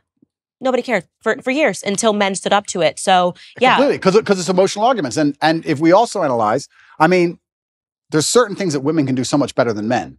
I said this the other day. I was saying to my brother had his daughter here and my niece was here. And I said, isn't it amazing? I found this amazing. I said, isn't it amazing the patience a mother has with a toddler? I'm like, she's been listening to Peppa Pig for 4 hours. I would lose my mind. I couldn't do it. I simply couldn't do it. So women have this emotionality, which is so fantastic when it's properly used, when it's put in the place it's supposed to be. I would never drop my child off to a daycare full of men. Would you drop your 3-year-old child to a daycare run exclusively by males? No. It'd be weird. It's just something about it is weird. I wouldn't trust the men not to lose their temper with the kid. I wouldn't understand why all these men want to be around these children all day. It would be a very weird scenario. So we all understand innately our gender roles, innately on some level. So women have a fantastic superpower when it's properly used. But like everything on earth, if you have a superpower or any kind of power at all and it's put in the wrong direction, it can be destructive. Water, if it's going through a dam, can power a city. If it's not going through a dam, it's a flood. So we have all this emotionality put in the wrong direction, and now they're in positions of power or whatever, or they're controlling the culture, or they're controlling how households are run, and they can fall for these emotional traps, these very simple, basic emotional traps. It's for grandma. The most basic, dumb level. And I sit there and say, grandma's 98. 98-year-olds die. And I'm not saying she should die. I'm saying 98-year-olds get sick. Who said it was COVID? Prove it was COVID. She got the flu last year. Like, what? Have you lost your mind? But grandma. Which is funny because I think the average life expectancy is 73. So if they've made it to 92, they've done great. They've done great. Absolutely. And I said that, and people thought that that was so harsh and so mean. Because there you go. Harsh, mean, emotionality. Yeah. And emotionality is used against people, which is also why they don't like stoicism. Is why when you have a man who's hard to emotionally affect, they also see him as a threat. I've had it from a lot of people. I've had some of the hate mail I've got, and I get a lot of, I probably get about 10,000 emails a day. I'd say about 9,000 of them are support and 1,000 of them are fervent weirdos. And the weirdos are like, you're a psychopath because all this is happening to you. You don't even care. It's like, they're threatened by the fact that I'm stoic. They're threatened by the fact that I won't cry and lose my mind over it. They're like, oh, he has emotional control. He's a threat, because then they can't lie to me. They can't psyop me. And they want you to be emotionally incontinent. And this is another thing they're teaching men. They're teaching men to act out your feelings. Well, why are they doing that? Because that makes you an emotional person and you're easier to control. They don't care that that damages society by extension. Because when you tell men to act out their feelings, that's why you get school shooters. That's why you get rapists. That's why you get murderers. Why does somebody murder someone? Because he's mad. He's acting out his feelings. He's not a very stoic person if he goes, I hate you, bang. Right? So they're teaching all this emotional incontinence in men, trying to pretend they care about society. It's destroying society in real time. They have no interest in actually preserving anything that's important about masculinity. And the only reason they're doing it is because that allows them to use emotional arguments. Now they can sit and say, okay, these men act out how they feel. So let's make them angry, and they might riot. And let's make them riot on this street. Let's leave some bricks on this street. You understand what I'm saying? It's all absolutely utterly done on purpose. And it's kind of amazing to me that nobody sits there and understands the best way you can rebel against the slave mind and resist the matrix is just to be the kind of person who uses logic, is stoic, is emotionally controlled, is physically strong, because a strong body is a strong mind, who refuses to be told or labeled as something. You can't label me as a depressed person. You can't label me as some kind of disease or some kind of personality disorder. You can't label me a color. I'm Andrew Tate. This is who I am. I work hard for my last name. I understand what's right and wrong. I'm going to do my absolute best. And that alone in and of itself is an act of rebellion against these people. Society really started going down the drain when we started getting into mental health awareness. And this is maybe one of my most controversial viewpoints, but I say it over and over on the show. Everybody needs a therapist. They're talking about their feelings. The truth is that every feeling you have isn't valid, doesn't need to be explored. Sometimes you just have a wacky feeling and you just let it go. And because my grandfather was such an impact on my life, strongest man that I've ever known, didn't shed a tear at my grandmother's funeral. They were together from the time he was 17 years old until her dying day. I'm certain he collapsed when he got home. Yeah, of course. But this traditional display of masculinity, in my grandfather's perspective, that a man needs to let it die in his chest, before displaying this emotion, had an impact on me. And when I see, like, I guess to give a cultural example, someone like Prince Harry, on TV, with his arms like this, breathing and showing what he learned in therapy, it makes me want to die a little. Completely. It makes me want to die a little when I see men acting like this. Completely. And that's controversial because they're supposed to say, oh my God, he's so brave. It's so stunning. Like, he's showing this side of him. Everything about Prince Harry, to me, is what a man should not be. Right? Absolutely. What you've done to your family, betraying your family, allowing a woman to assert that much control over you that you would, for profit, betray your family. I mean, everybody's got a family. Everybody's got family issues. Don't even let me get started. But the idea of selling out your family and then going the royal family, selling out the royal family.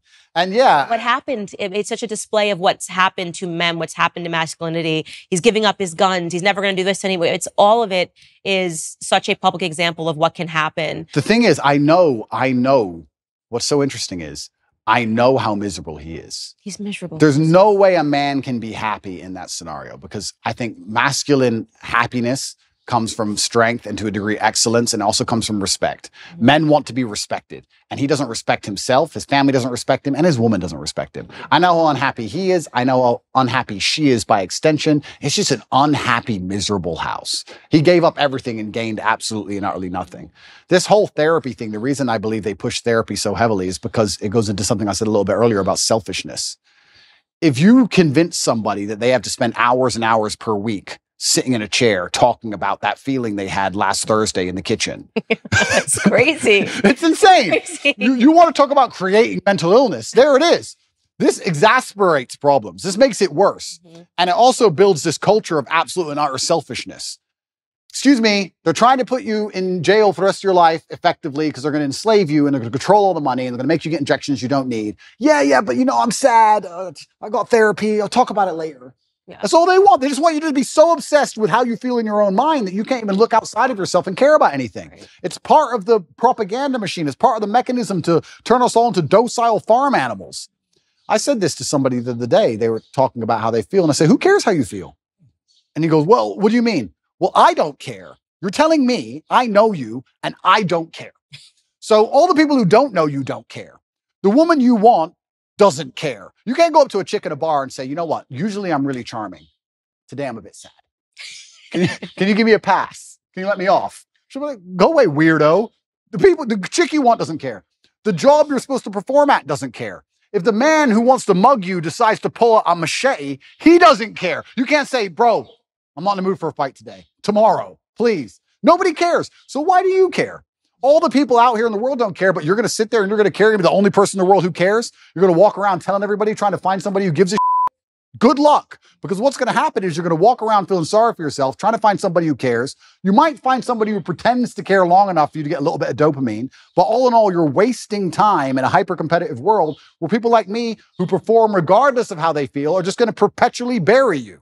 And then you're going to sit there and wake up and go, why am I a loser? Well, because when Andrew was sad, he continued to perform. When Andrew was in jail, his business didn't fall apart. He was doing push-ups every day. His body didn't fall apart. Nothing about his life degraded when he was in a jail cell surrounded by cockroaches. You're in a plushy bed at home, crying about what? And you expect the male world's hyper-competitive. So you're not allowed almost as a man to put that much importance on how you feel. You don't have time to care about it because you have too much to do. This is what I find so remarkable. If I feel sad, I don't think, how do I stop myself? I need to not feel sad. I just go to work. I got stuff to do. I'm a man. I have things to do every single day.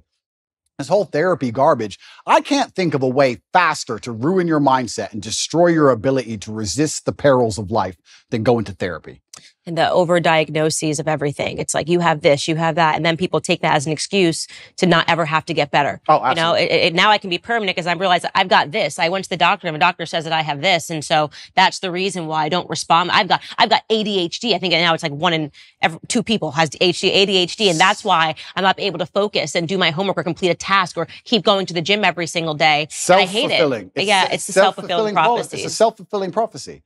And I really can't think of a quicker way to destroy your mind than go to therapy. Part of me, if I had time to waste, Candace, which I don't, because I've been on house arrest long enough, and once I'm out of here, I'm going to enjoy myself. But if I had time to waste, I would love to go to start therapy. I would love to, like, imagine me, Andrew Tate. I'm going to go to a therapist, and she's not going to know who I am, and I'm going to sit there, I'm going to do therapy, and I'm going to do a video. I might actually do this. It's actually a great idea. I might do a video after each therapy about what bullshit it was. And just sitting there talking about, okay, when you were 8, yeah, what happened when you were 8? Because when in your childhood, not everything's because of my childhood. Not everything works that way. Like, it's so asinine.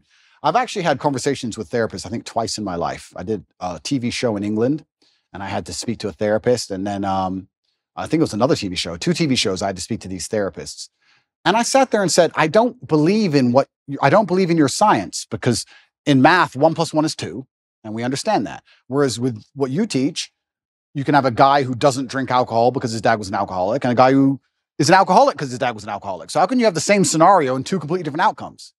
She goes, oh yeah, but there's general rules we can follow. I said, then let's end the conversation. I'm not a general person. I'm not a general person. I'm exceptional. So can we just stop wasting everybody's time here? Because all your general rules don't apply to me. I'm smarter than you. What have you achieved? Goodbye. I'm a world champion. See ya. Like it's garbage. And I really do believe, I think there is this mass drive to instill the idea of absolute selfishness in people. I think they're trying to, when I really analyze the ideal citizen they want, the ideal citizen is yes, docile, and yes, he's eunuch, but he's also ultimately selfish because then you don't care about community. And I think therapy is a fantastic way to make you selfish. Because that's all you talk about is what do you talk about? Garbage. Yeah, why you have the right to act this way, even if you're acting terrible. Why did I do? Well, you know, when I was 9, get a life. Yeah, that's really Prince Harry's book, honestly. Is it? Yeah, I could only get past the first 2 chapters. I was like, it should have just been called Privileged. You know what I mean? And this is the thing. These aren't even struggles. And here's the thing. I think Margaret Thatcher said the best upbringing you can have is good parents and no money. Because you look at Prince Harry you can't talk about anything better for a perfect upbringing. Royal family. Come on. It's not his fault, right? Royal family, fine. But he was supposed to have gone to the army. He went to Afghanistan and supposedly he fought, but obviously he didn't. He played Xbox. Of course, he just sat in the back. But if you don't give a man struggle, look what he becomes. Tell me the kind of man, if I were to say to you, imagine a man who's never struggled in his life. Physically, mentally, everything's gone perfect for him. He's born in the royal family, everything's been perfect for him his whole life. Is that the kind of man anybody respects? Is that the kind of man anyone wants to be? And struggle is subjective, right? So Prince Harry dealing with his current problems of his wife nagging, to him, that's full mental breakdown, right? My problems are obviously much larger, but struggle is subjective. To us, they're almost on the same level. But if you were to compare them side by side, they're absolutely nothing. So as a man, you have to build resilience, and you build resilience through going through something and building a tolerance to it. And this guy's had such a privileged life that he's ended up a miserable, depressed, unhappy person. So this is what's actually very interesting. When men come to me or young boys come to me and talk about something bad that happened to them, I said, good. Absolutely, not really good. You should be glad that thing happened to you because that's the reason you're going to be the man who can resist the perils of life in the future. If bad things don't happen to you, you're going to end up like Prince Harry. You do want to end up like that dude, do you? No one does. Yeah, exactly. So your life's going to be so easy. You're going to get to the end result and your wife's just going to wreck you. So you need to have all these bad things happen to you so you build the mental resilience. And that's another thing about masculinity and males as a whole. We're trying to take that all away from them in almost every regard. And it's kind of like, there used to be like rites of passage where a boy would become a man. That's all gone. There used to be this masculine, very healthy peer pressure to be big and strong, and that's all gone. There used to be, I mean, I don't want to use the wrong words. I don't want to get attacked for it, but men used to not pick on each other, not bully each other, but hey, you can't do push-ups, you're weak. We'd push each other in that way, shame each other to excellence almost. We still do it to this day in this house. Tristan's bigger than me. He's 10 kilo bigger than me, 6'4". I'm 6'3". I'm smaller. He'll bench 160, 170 kilo. I can only bench like 150 kilo. He'll call me a for 3 hours. Like, that's just how we are. So I have to get up and try again. That's how men are. Women are too. And that's what I'm really against. Sorry to cut you off, but I'm super against this parenting structure where you don't want anybody's feelings to get hurt. I'm one of 3 sisters. We're a year and a half apart. We tried to kill each other. You know what I mean? All I would do is call my sister. No one has called her ugly or more. You know what I mean? I'm like, you're ugly, you're this, you're fat, da, da, da, da. That's actually good. Yep. You know, it makes you tougher. And when you see these only children who've never gone through anything, their parents told them they were perfect and wonderful. Yep. And I'm thinking, I wouldn't trade my childhood me and my sisters trying to kill each other, you know, every single day. Life's difficult. Over a t-shirt. Yeah, you know? and it doesn't matter how much money you have. Life is always going to be difficult. It doesn't matter how much you try and shelter your children, how rich you are, what family they're born into. Life is going to be difficult. And if there is no struggle in their life, they're going to find struggle, or something that shouldn't be a struggle will become a struggle for them because their life has been so sheltered, and life is hard. So if you can't avoid the difficulty, you may as well get very good at it. You may as well get good at difficulty. And it's amazing when you look at someone like Prince Harry. He's just a man who has not become very good at difficulty, and he's just completely collapsed in the face of a woman who's complaining at him. And yeah, even worse than all that, the dishonor of selling out. We were talking about how I feel a duty to my bloodline and my last name, and I have to do my father proud. He's from the British royal family. And he had no honor. He couldn't even sit and say, look, listen. He couldn't even shut up for them. Yeah, literally. He had to sell out in a book. Like, God does not smile favorably on people who make these kind of decisions. And I think that's why he's going to be unhappy for a very long time. And he's going to realize that it was never worth it. And what did he do it for? Money? You're from the royal family, my friend. You really need money that bad? Like, it's truly shameful. And I think deceit and treachery are the most heinous and most disliked personal qualities or something you can actually witness somebody do. I think everybody hates them. And it's because anybody can fall victim to them. Anybody can fall victim to deceit or treachery because you trust that person. Everybody trusts someone, right? So if that person turns on you, you're always in trouble. So I think he thinks that he has the populace on his side. But I don't think he understands that when you out yourself as a snake, everybody intrinsically dislikes you. Even if they enjoyed watching the show. Oh, completely. They've stepped away and went, okay, because I gave the example on my show. You know, you have the Kardashian family, but the one thing about them is they're thicker than thieves. So America does like a reality show, right? Like a reality show. But the reason why they have gained popularity is because actually they always back each other up. They still remained a family unit. 100%. And when you betray that, when you betray family, I think left and right, you just kind of go, okay, maybe that was a little too much. Yeah. It was fun to watch. It was fun to watch, but we don't really trust you. I don't want to be your friend. Yeah, I don't want to be your friend. I don't want to be your friend. Yeah, completely. I mean, you're going to sell your own brother out? What am I to you, right? If you do that to your own brother, what am I to you? Absolutely crazy. And then he wonders why. And I also think what he probably doesn't understand, and if he's watching this, you never know, he might. Hello, Harry. If he's watching this, I don't think he even understands that even his woman views him that way. Mm-hmm. Even Meghan views you that way. Even Meghan looks at you and goes, I complained at you over William, and you were supposed to tell me to be quiet, and you didn't. So now I think you're a bitch. So, now what? And you wonder why she's never happy. So now he's in big trouble. I don't know what he's going to do with his life, but he's in big trouble. But it's interesting where I don't see how. It's actually an interesting conversation to have about how psyops can work as a whole. Because when I analyze, especially as a man, and I always talk from the masculine frame, not because I'm a misogynist, but because I'm a man. And I understand the masculine frame because I am a man. If you stray from the archetype of masculinity, if you stray from honor, courage, if you're not dutiful, if you don't believe in putting honor in your last name, if you don't want to be physically and mentally strong, if you don't believe in finding problems to solve, you don't believe in having a difficult life, if you stray from this because you've been psyoped to stray from it, all you end up with is misery. And it's amazing that people will see anybody who's strayed from it end up perma-miserable and still fall for the psyop. I find it incredible that people don't think logically long enough to sit and say, okay, whose life do I actually want? I would never adopt the thinking of somebody whose life I didn't want. I don't know why people even do that. I could sit and have a conversation with Prince Harry for 10 hours straight, and he could be as compendious and convincing and concise, and he could be extremely perfectly articulate with his points. And at the end of it, I'd say, yeah, but I don't want to be you. So I don't want to think like you. So get fucked. Yeah. But I wouldn't want to listen to him. So I don't know why people don't even just wake up and go, okay, whose life do I want to live? What kind of person do I want to be? Who do I want to be like? That's the kind of thinking I need to adopt and install in my mind, because we're all being programmed by someone to a degree. And I don't think you can escape programming. You can just choose the programming that you are going to install inside of your mind. I'm not going to sit and say I'm not programmed. My father programmed me. My fight coach programmed me. The friends I have around me program me. My brother programs me. My social circle programs me. We're all programmed to a degree. You have to be very careful of who you're going to allow give you the programming. Because if you put it up to society and culture, the current culture, as a man, you're going to end up like Prince Harry. Do you want to be Prince Harry? It's a big question. It's a big question. And the answer is no. Yeah, the answer is no. It's interesting what you said earlier about putting things back to biology, because a lot of human nature is certainly animalistically biological.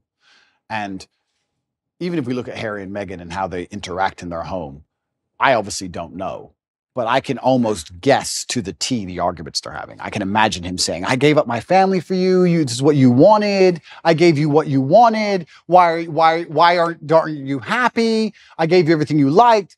And he's trying to use a logical or an emotional, well, he's trying to use an emotional argument, but it ain't going to work because she doesn't respect him. But he's trying to use a logical argument with her, trying to understand why she treats him so badly after he completely and utterly complied. But humans are biological, and she, as a woman, wanted him to be a man. She wanted him to have some degree of parameter and barrier. And if you don't put up any parameter or barrier as a man, what a woman's going to do is she's going to push you and push you and push you and push you. She's going to see how far she can push you. That's the reality of it. We can talk about any relationship, whether it's Harry and Meghan or any other relationship. If you're a full-grown man and you don't set parameters or set barriers, the woman's going to push you and push you and push you until she eventually finds one. And we can look at that in a romantic relationship, but also people. People in general, if you're going to give to a taker, they're going to take and take and take and take until you eventually say no. That's how humans work. So she was waiting for him on a biological level to stand up and be a man and say, listen, you've joined the royal family. You're right. You had to bow to the Queen of England. Correct. Because it's the royal family. Get over it. That's all he had to do. He could have saved himself all this mess. He could have saved himself all the running away and looking like a fool and upcoming divorce and all this garbage if he would just put his foot down. He never did. And she was trying to inspire in him the warrior. I think a woman sometimes tests a man to say, okay, how much will he put up with? Because they want to see, are you a man or not? What if a man's giving you shit? What will you do? They want to see if you're about it. And she was just testing him, and he failed every time. And that's why he's tried to perma please her. And now he's in a situation where he's asking her why she's unhappy when he's given her everything she wants. And she's unhappy because you gave her everything she wants because you're a punk. Women don't want neutered men. They don't. Absolutely. Even if they personally neuter them themselves, it's not what they want in the end. So I'll ask the question, what do you think men want in women? That's a really good question. And I can answer that one easily.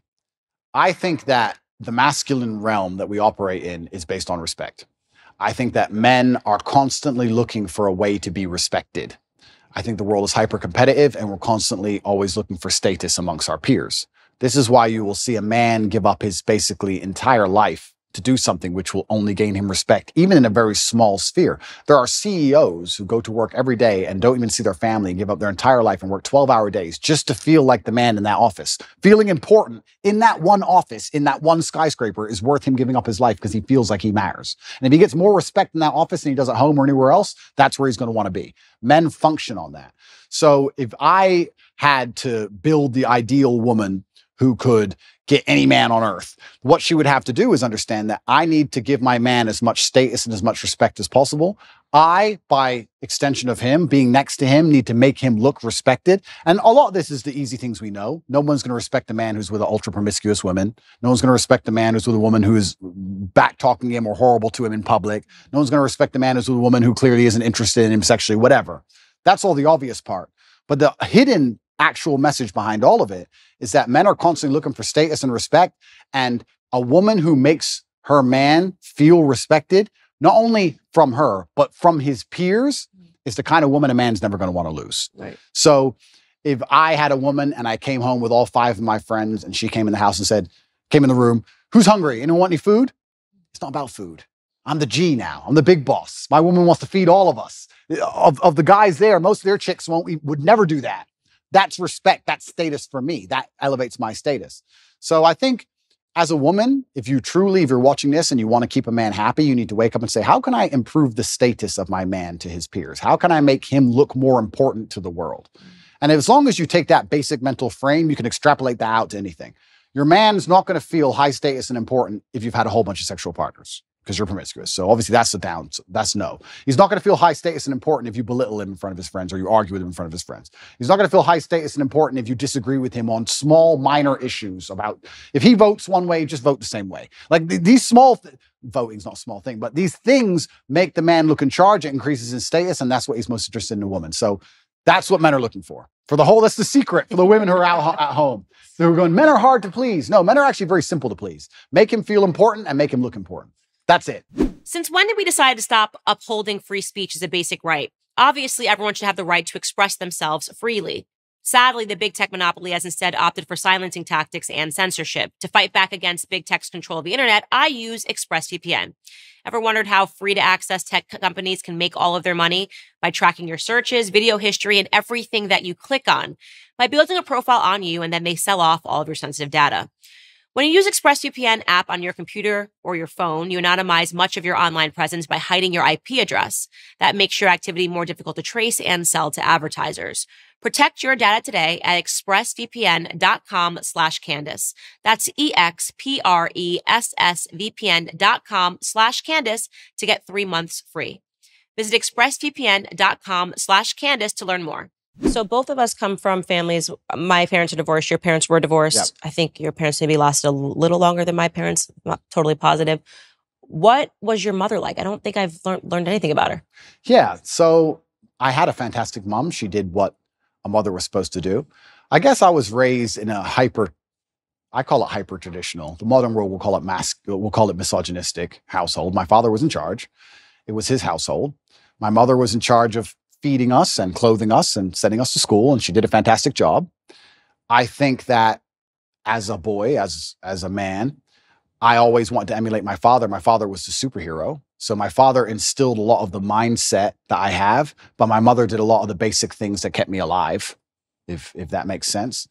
She was a fantastic mom, and she's still alive today, and I love her very much. One of the first things I did when I got rich was retire her completely. So she is one of the people I take care of, and I'll take care of her for the rest of her life. And she did the absolute best she could. And that's the reason we moved to England. They decided to get divorced, and England has a better social care system. We had no money. So we got moved to England.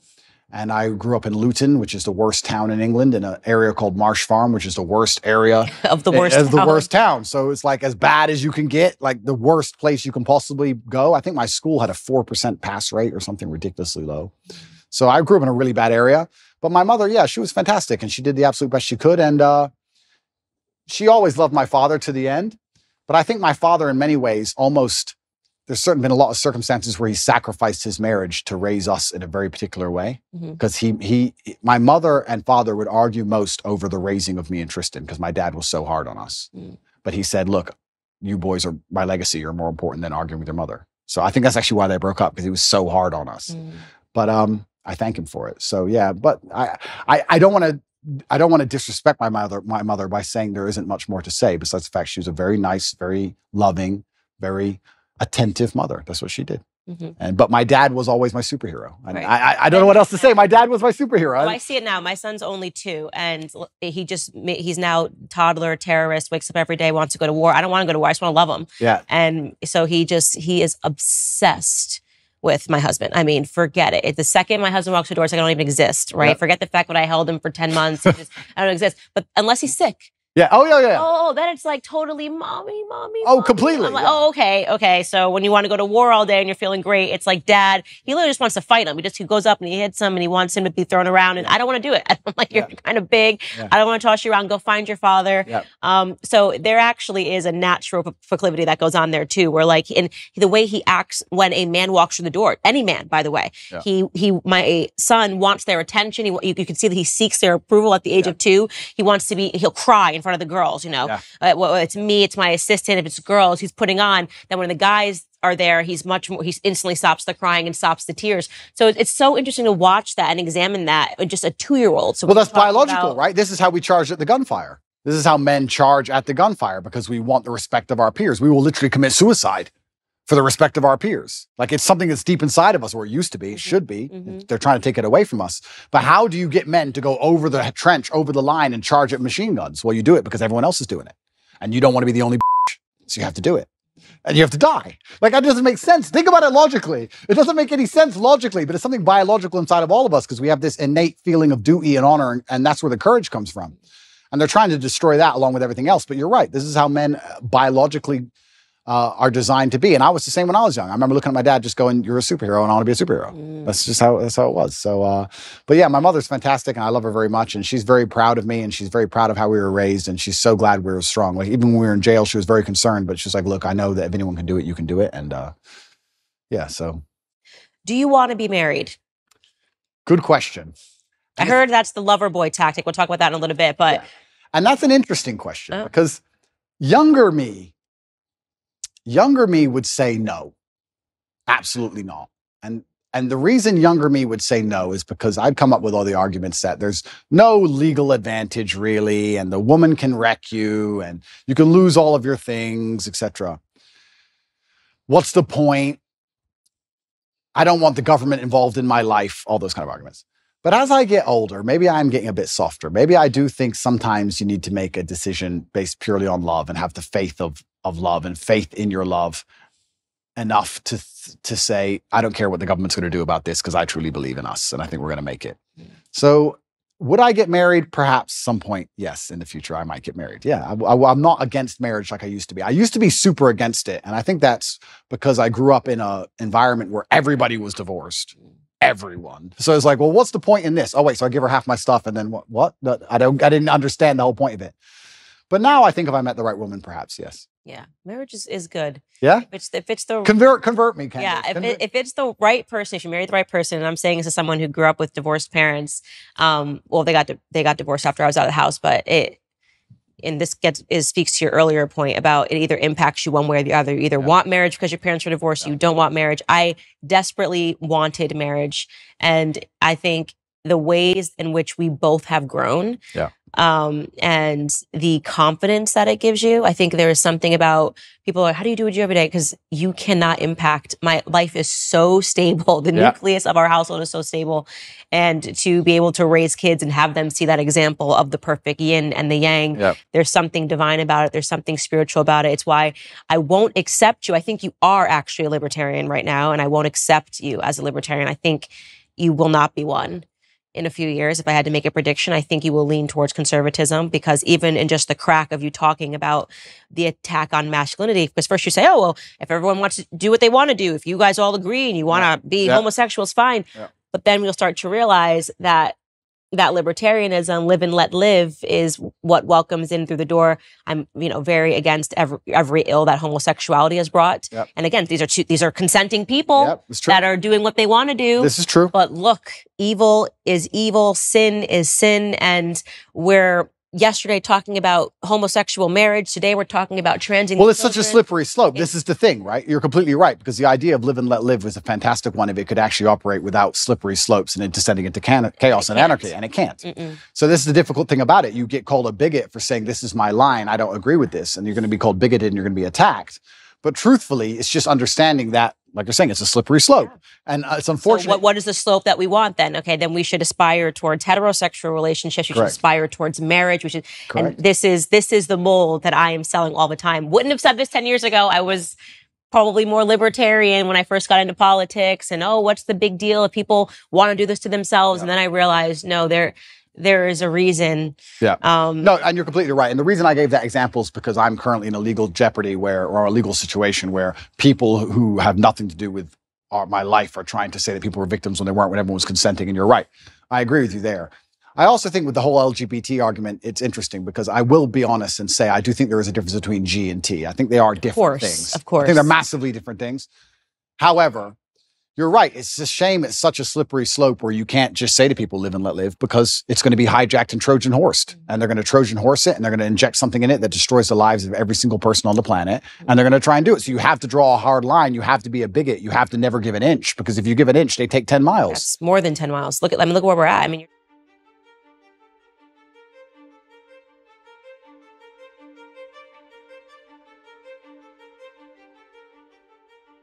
none of it makes any sense, but these are real evils that we're fighting today.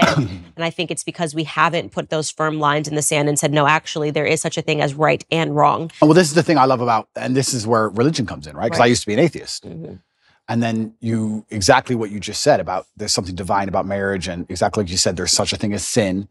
Everything you're talking about is religious. You're completely correct.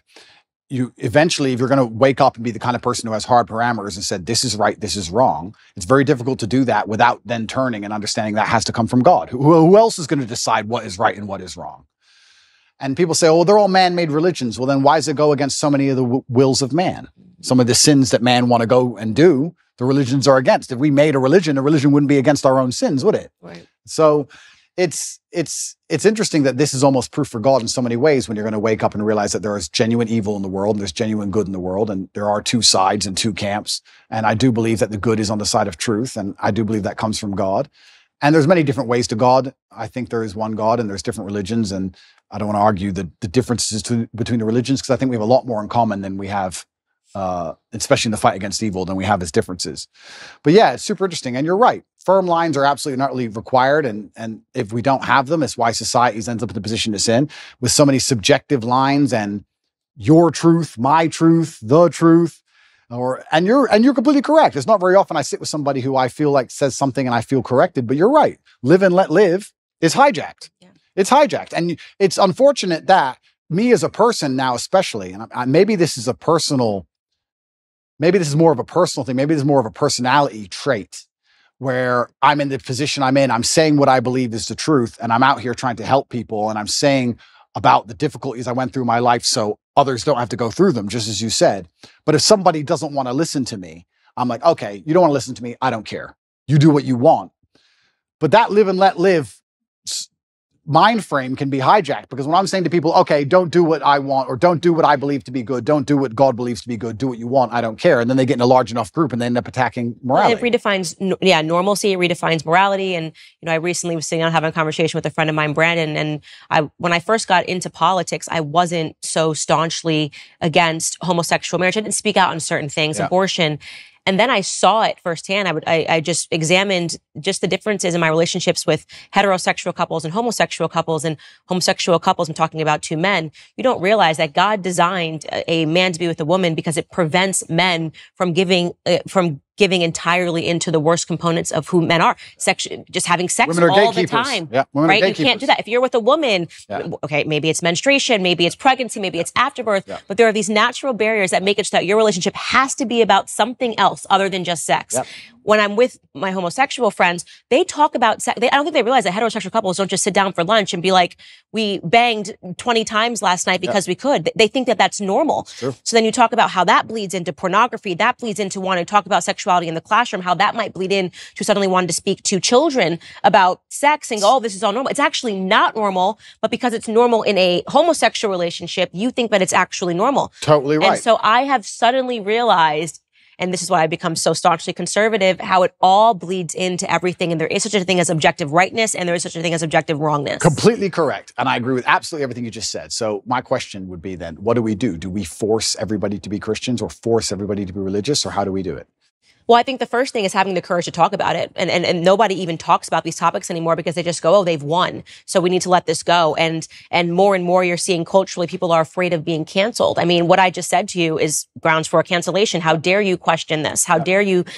I even believe now, after seeing the ways in which society has made children believe that they're all trans. I went to university. I went to high school. I didn't graduate with a single trans person. Now you want me to believe 1 in 4 children suffers from identity issues? No, that's socialization. Completely. You place that on them. So is it such a far stretch to imagine that the same happened in the when homosexuality came to America, and then we popularized it and we put Ellen on TV and we gave Melissa Etheridge a platform, and suddenly pride parades were happening everywhere. Whereas you don't see this here. You don't see this here in Romania, where we're sitting, because we haven't. This is the power of culture. This is the power of pop culture. When you make something, you have to go the other way. You need to normalize it. You need to say, actually, this is abnormal. Absolutely. And this is what normal is. And it's not both. So yeah, I've become very conservative in all of these perspectives. You're completely correct. You nailed it. When I said, do we force everyone to be Christian? You nailed it by changing to the exact thing I was going to say. It's about culture. It's a cultural issue.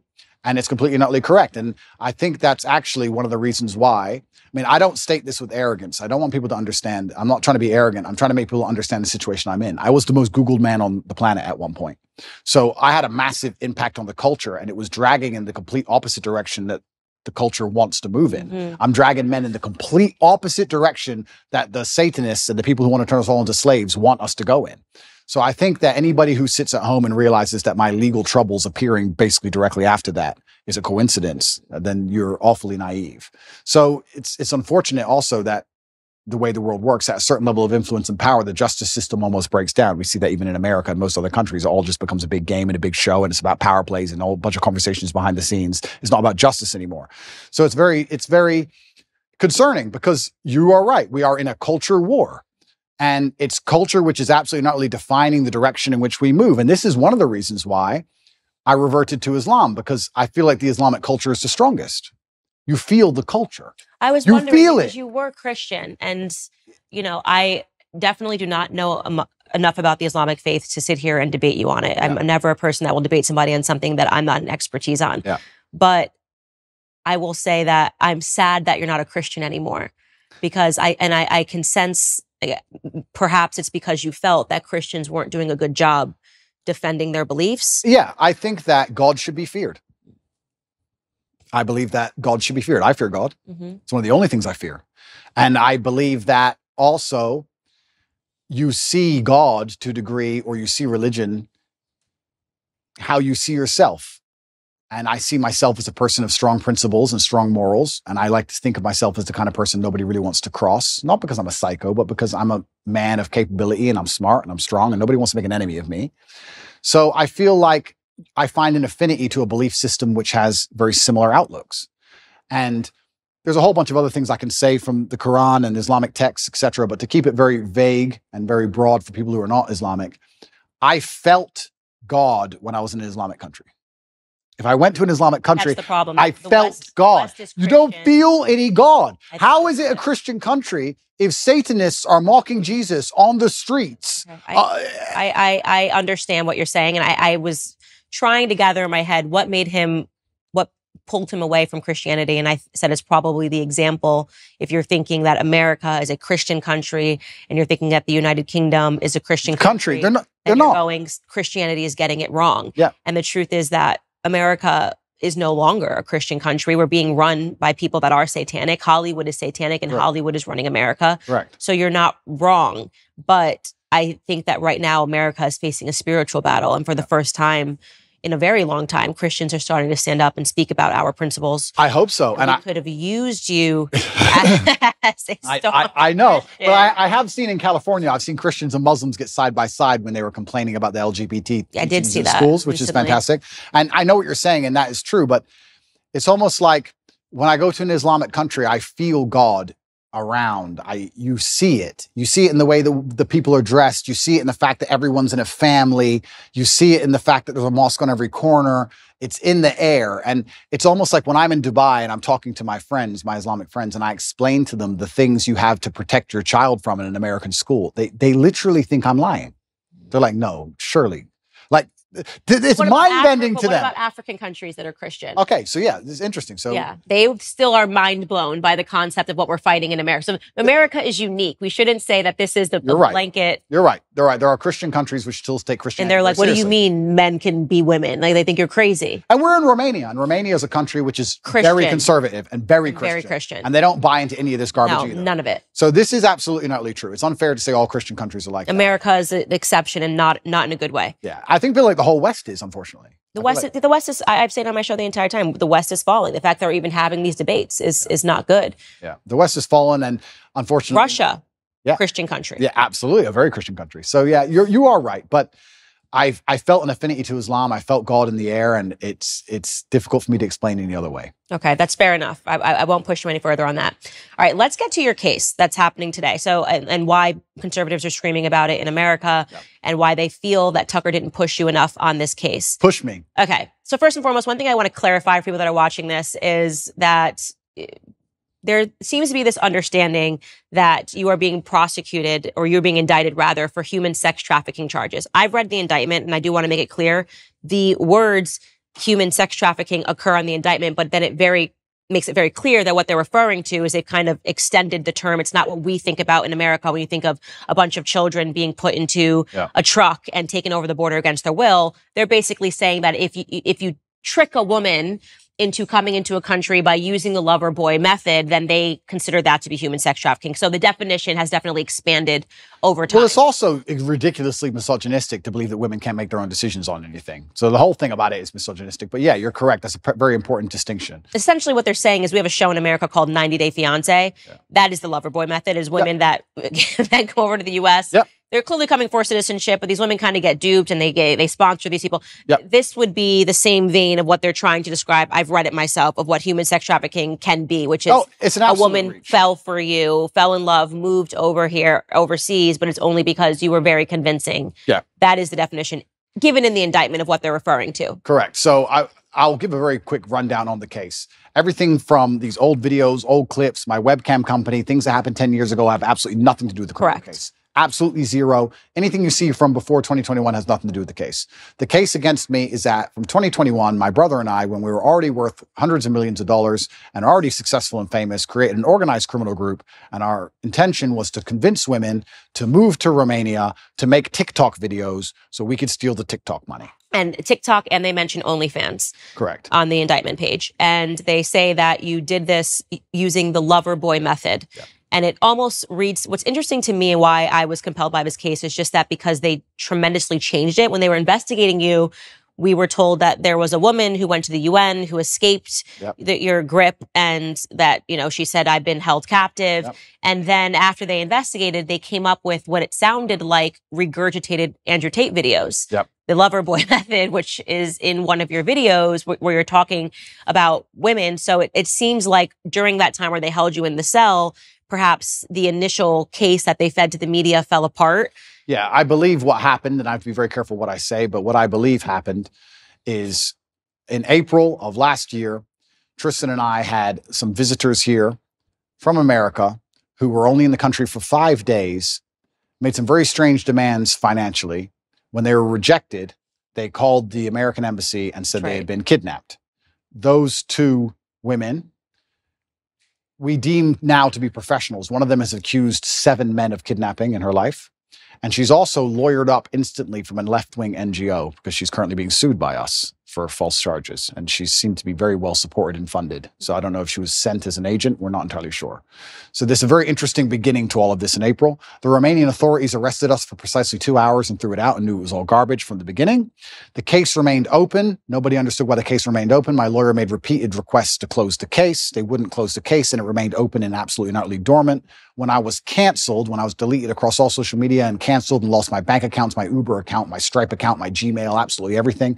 Literally within the same week, the case was picked back up, which was very strange. I was followed. They tried to find evidence of any kind of crime at all. They couldn't find any crimes whatsoever. They then raided my house for a second time with the intent of getting my electronics, which they got. They went through all of my electronics and they could find nothing of actual criminal intent. What they did find is my brother and I and our personal assistant, because at the time, if anyone who knows on the internet or has been around for a while will remember, my face was all over TikTok. You could not get rid of my face on TikTok. Me and my brother were explaining our strategy for how we got so big on TikTok to some friends of ours. They then said that we were forcing them to do the TikToks for our money, for our brand. They made this huge reach and said it's human trafficking because we're forcing women to make TikTok videos. Yeah, so that's the part that registered to me as strange. It started as we were told it was kidnapping, which is it's very serious, that somebody fled to the U.S. embassy. This is the woman that you're talking about that you say you're alleging has also accused 7 other men. Alleging, it's literally now on Twitter. You can see the the complaint we have filed against her. 7 men she is accused of kidnapping. She's done it with 7 different boyfriends who didn't buy her what she wanted. One of them killed himself. Okay, wow. So she's a professional. Okay, so it's very strange that she comes over, she accuses you of kidnapping her, but then they decide not to prosecute that, but they fed that to the media that you kidnapped someone, that she fled to the U.S. embassy. Then all of a sudden we learn that they're investigating you, and the charges then go from kidnapping to, well, actually what he was doing is a lover boy method, which we're saying is human sex trafficking, and that these women didn't know what they were getting into. They thought that he was going to marry them.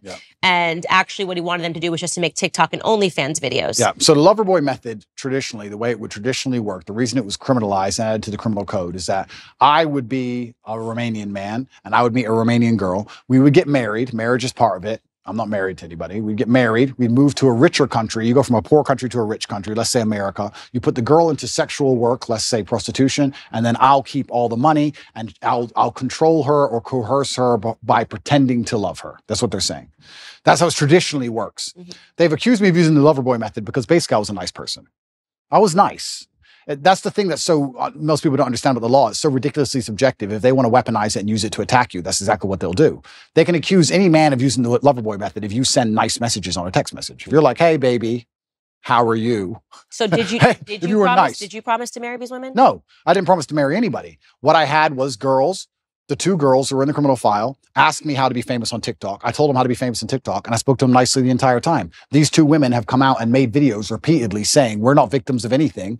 I don't know if you've seen them. No. Okay, so just to back this up. The victims in the indictment. Correct. Have made videos saying we're not victims. Correct. I did not know that. It's all over Twitter. In fact, on I think it's my pinned tweet, you can see the criminal case against Andrew Tate. The 2 victims who the DCAR are accusing me of using the loverboy method on have made videos saying, he just told us how to do social media. We're not victims. I've never seen any of them being aggressive or rude. They've always respected people. Ai fost amenințată? Nu. N-am fost niciodată. Dacă eram amenințată, automat nu mai eram idiotă să stau în casa asta. Suntem prieteni buni de 2 ani de zile, cam așa, poți să mă treci pe mine ca și victimă dacă eu n-am spus că sunt o victimă. They gave this statement to the police. The police ignored it and said they're brainwashed. So they ignore it. So now we have a criminal case where we have girls who are saying they're not victims of anything. Me telling girls how to make money on TikTok, or not even how to make money, because no one makes money on TikTok, telling them how to get famous on TikTok, and them saying that I forced them for money, which doesn't exist. There's no money in the criminal file. There's no transactions. There's no financials, nothing. The girls themselves have given statements in my defense. They're being thrown away so they can continue with this case saying that I've brainwashed the women. So now we have, imagine in court, my brother and I, and the two victims all on the same side, saying nobody's done anything wrong. We're all friends. We were talking about TikTok accounts. And then you have the state with no witnesses on its own saying you're victims and you're bad and you're going to jail. So it seems like what they're doing then is this is where the content from 10 years ago is coming into play, where they're saying, well, look, they're conflating this now. So even though these charges are from, and I read the indictment again, 2021, but look at what he said 10 years ago, which somehow confirms what we're saying. We don't have to listen to these women. On August 22nd, BRICS nations, that's Brazil, Russia, India, China, and South Africa, are expected to announce the launch of a new international super currency fully backed by gold or other commodities. This is part of their long-term plan to supplant the U.S. and the dollar as cornerstones of the global financial system. You can protect your IRA or 401k from fallout from this landmark announcement by diversifying with gold from Birch Gold. Historically, gold has been a safe haven in times of high uncertainty, which is right now. When currencies fail, gold is a safe haven. How much more time does dollar have? We don't know. Protect your savings with gold. Birch Gold has an A+ rating with the Better Business Bureau, plus thousands of happy customers. So text Candace to 989898 and get your free info kit on gold. If a central bank digital currency becomes a reality, it will be nice to have some gold to depend on. Again, text Candace to 989898.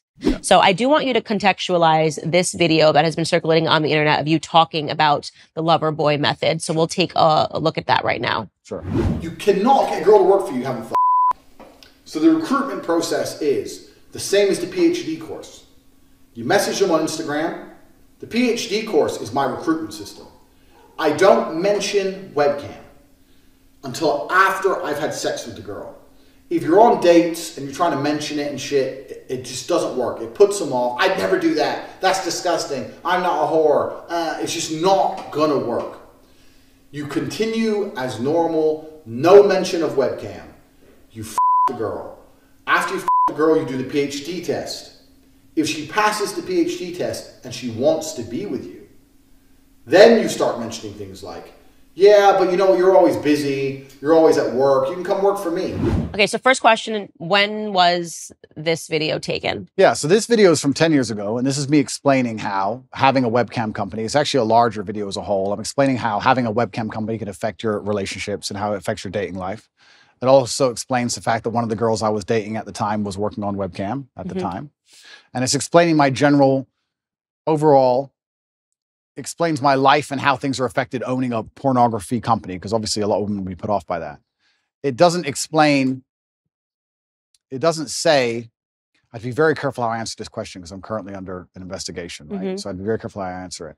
People are trying to chop it up and say that it says I am using the lover boy method to somehow convince women to do things they didn't want to do. This is obviously not the case, and none of this is in the case file for a reason because it doesn't exist and none of these women are upset. But this is simply me explaining, it's actually a dating course I made a long time ago, and I'm a little bit embarrassed about it, to be honest with you, because it was 10 years ago and I was talking about women and dating and things in a way that I wouldn't talk about them anymore. Right. So yeah, you look very young in the video. I'm super young and I'm talking about, hey, when you sleep with this girl or you meet that girl or you meet this girl on Instagram and I have a webcam company. I don't tell them I have a webcam company. And I just think all that's kind of crass and it's below me. Yeah. And I don't really like talking about it. And it's amazing how things change as you mature and you get older. But once again, I was a much younger man. I think if you were to take any 24-year-old and look at the stuff he puts on the internet, some of it's going to be stupid. And I think if you look at anybody who made things 10 years ago, some of it's going to be stupid. It's absolutely not really not criminal in any regard. There's nothing criminal about it. It has no bearing or any interest in the current case. But yeah, I was talking about how I don't mention I have a webcam business. The basic premise of the video was me explaining that I don't mention I have a webcam business ever. And that I'm Mr. Rich and I have this nice car and I go on dates with girls. And sometimes when I say I have a webcam business, some of them want money and they want to work for me. That's the basic premise of it. Right. I'm glad to hear that you're not proud of the video. And I think that that's one of those things where I say that people don't allow you to grow up from things that you've done or said in the past. And this is obviously when you were operating a webcam business. You're talking about. And that's the whole thing about the human experience. We're supposed to grow, right? And we're supposed to make mistakes, and we're supposed to learn from them, and we're supposed to evolve as people. And I'm certainly not proud of the video. When I say I'm not sorry for what I've done, I don't mean it in a, I would do the same things again. I don't mean it that way. I mean that at the time I was a lot less knowledgeable and I was younger and I made some mistakes. And just like I'm sure Jay-Z would never sell crack again. Right. Exactly the same reason I would never make a stupid video saying something so stupid again. I also could have never predicted the fact that I was going to become one of the most famous people on the planet. Right. I didn't see that coming. And if I did, I would have been a lot more careful with what I said and how I said it. And I do think that it's part of every person's journey to make some mistakes and learn from them and grow from them. And I kind of find it interesting that if I was a reformed drug addict, there'd be no problem. If I was a reformed murderer, there'd be no problem. If I was a mafia boss and I'd sit here and I'd killed 3 people and we were doing an interview and I was like, yeah, I used to kill people. I've done my time. I'm out of jail now. I get less flack than if I made a video talking about dating when I used to have a business that did webcam than I currently get, you know? So all I can do is understand that I was a younger man. I did the best I could at the time. And I was trying my very best to survive in a very harsh world. And I understand now that a lot of the way I said things, I certainly shouldn't have said them that way, but none of it is criminal. Right. And it, again, has no bearing on your case today, but I want There's literally no bearing. And it's conflation. Video is being circulated without, like, people think that video was shot last week. Correct. And that's what's so good, because it's good to mention that, because people are trying to conflate them. Because in the current case against me, there's no case. Mm-hmm. Everybody understands there's no case. We're now in a situation where if the legal system's completely fair, then the case is over. So what they're trying to do is they're going to conflate with old videos of mine, and they're going to try and muddy the waters and gaslight. And I will say that I am unhappy those videos exist, and I will say I wish I never made them, but I won't say that I'm sorry, because at the time I did the best I knew how to do. And I think that's important for the young kids that are following you, especially the young men, to know. Like I say, I always hope that I talk about the mistakes that I made, and I probably wouldn't even categorize them as mistakes. It's just things that I did. And if I could go back, of course I wouldn't do it. Hindsight's 2020, but it's important for them to hear that. You know, I'm not proud of that. Obviously, I'm not proud of it. And that's why I never push them to the world. And that's why I never, propagate them in any way. Unfortunately, there's a weaponized attack against me where they still exist. And that's why I do so good to talk against them. I think that if you want to tell kids not to do drugs, you usually have a reformed drug addict to stand up and say, don't do drugs. I was a drug addict. It was a mistake. And I think that gives you a degree of credibility. So for me to sit here and say, be a lot more careful, one, with the way you say things on the internet, especially. 2, be a lot more careful with your interactions with women as a whole, especially in light of the Me Too movement and all these other things. Be very respectful. This is a small clip. If you watch the video in its entirety, I actually talk about extensively about how you don't want to make a woman feel pressured. You don't want to pick up a rape charge for no reason. If she feels upset or sad, make sure you get her a taxi home. I talk about all these things in the same video. So this is still the worst part of a very long form video taken out of context. However, I just think there's a lot of lessons to be learned from it. And yeah, if I have to be slightly embarrassed and a little bit taken aback by them so I can teach people the lessons, and I'm going to teach people the lessons. And the basic premise is I was explaining how I have a webcam company and how it affects my romantic life. And that was how it was all encompassing and went together. And I think when I made the video, I got like 28 views. Yeah. And now it's being circulated. And I'm being told I'm the worst person in the world by people who pretended they've never done anything wrong for the last 10 years. And also there has to be a degree of time. I like to think there's a statute of limitations. Like, how long are you going to hold? They will for the rest of your career. I'm sure they will. And it's fine. And that's fine. Mm-hmm. But I mean, it's just like, okay, 10 years ago, a decade. Yeah, they're going to keep making you answer for it in every capacity. I've seen that. God forbid you misspeak, you miss a word while you're saying something, they will circulate it over and over again. That's just the world of social media. For me, what I feel is I don't feel guilty about them, but I do feel embarrassed because I don't feel like the way I spoke about women or the way I spoke about romantic relationships is my current view on romantic relationships. I think I've certainly matured. I was a young, brash, arrogant guy. This is what happens when you have a young kickboxer who's beating everyone up, who's making a bunch of money from the streets. I was a young, brash, arrogant guy, and I spoke in a way I perhaps shouldn't have spoke. And I'm sure if Jay-Z makes a song today, he won't speak about women and crack and drugs the way he used to speak about women and crack and drugs. It's just the reality of life. And you have to grow, and you have to take the embarrassment which comes from growing. So I will certainly sit here and make sure, I think the whole world understands that that's not my message. That's not what I'm teaching young boys today. The young boys who are following me today have no interest in these videos and don't watch these videos unless they're pushed by haters. And I think that overall, I'm a net positive for the world. I think that men being so disenfranchised is I want to say something quickly about the British school system. The English school system has attacked me, and now they're trying to put me, they've spent billions of dollars trying to remove me from schools because young boys were running around saying, what color is your Bugatti, and repeating my sayings. I don't think I can really truly be held responsible for the fact that young boys repeat a saying, especially one that's not particularly aggressive. I think that shows that the young boys are looking for a hero and someone to look up to, and I feel like I'm filling a gap. And that's why I understand it's so important I say very good things and teach very good things. And I don't think I would have learned so much good if I hadn't been involved to a degree with the dark and the bad. I don't think there is light without dark. A lot of my lessons and a lot of the messages I give to the world come from the fact that I grew up in one of the worst areas of the Western world, surrounded by drug dealers, surrounded by real pimps doing real bad things, surrounded by broken homes. I learned all these lessons, and if I had never had those experiences and never grew up in that scenario, how could I be a person who's now teaching young men, disenfranchised young men, the realities of the world? How could I? We talked earlier about having a sheltered life. A sheltered life doesn't allow you to be the kind of man who can teach. So, yeah, I spoke in a way I shouldn't have spoke. Yeah, I regret the video completely. Have I ever hurt anybody? No. Has any of the girls who are being mentioned in that video come forward with anything other than defense of me? No. Nobody was actually hurt. It was just very brash, very arrogant, very bad delivery, which I regret.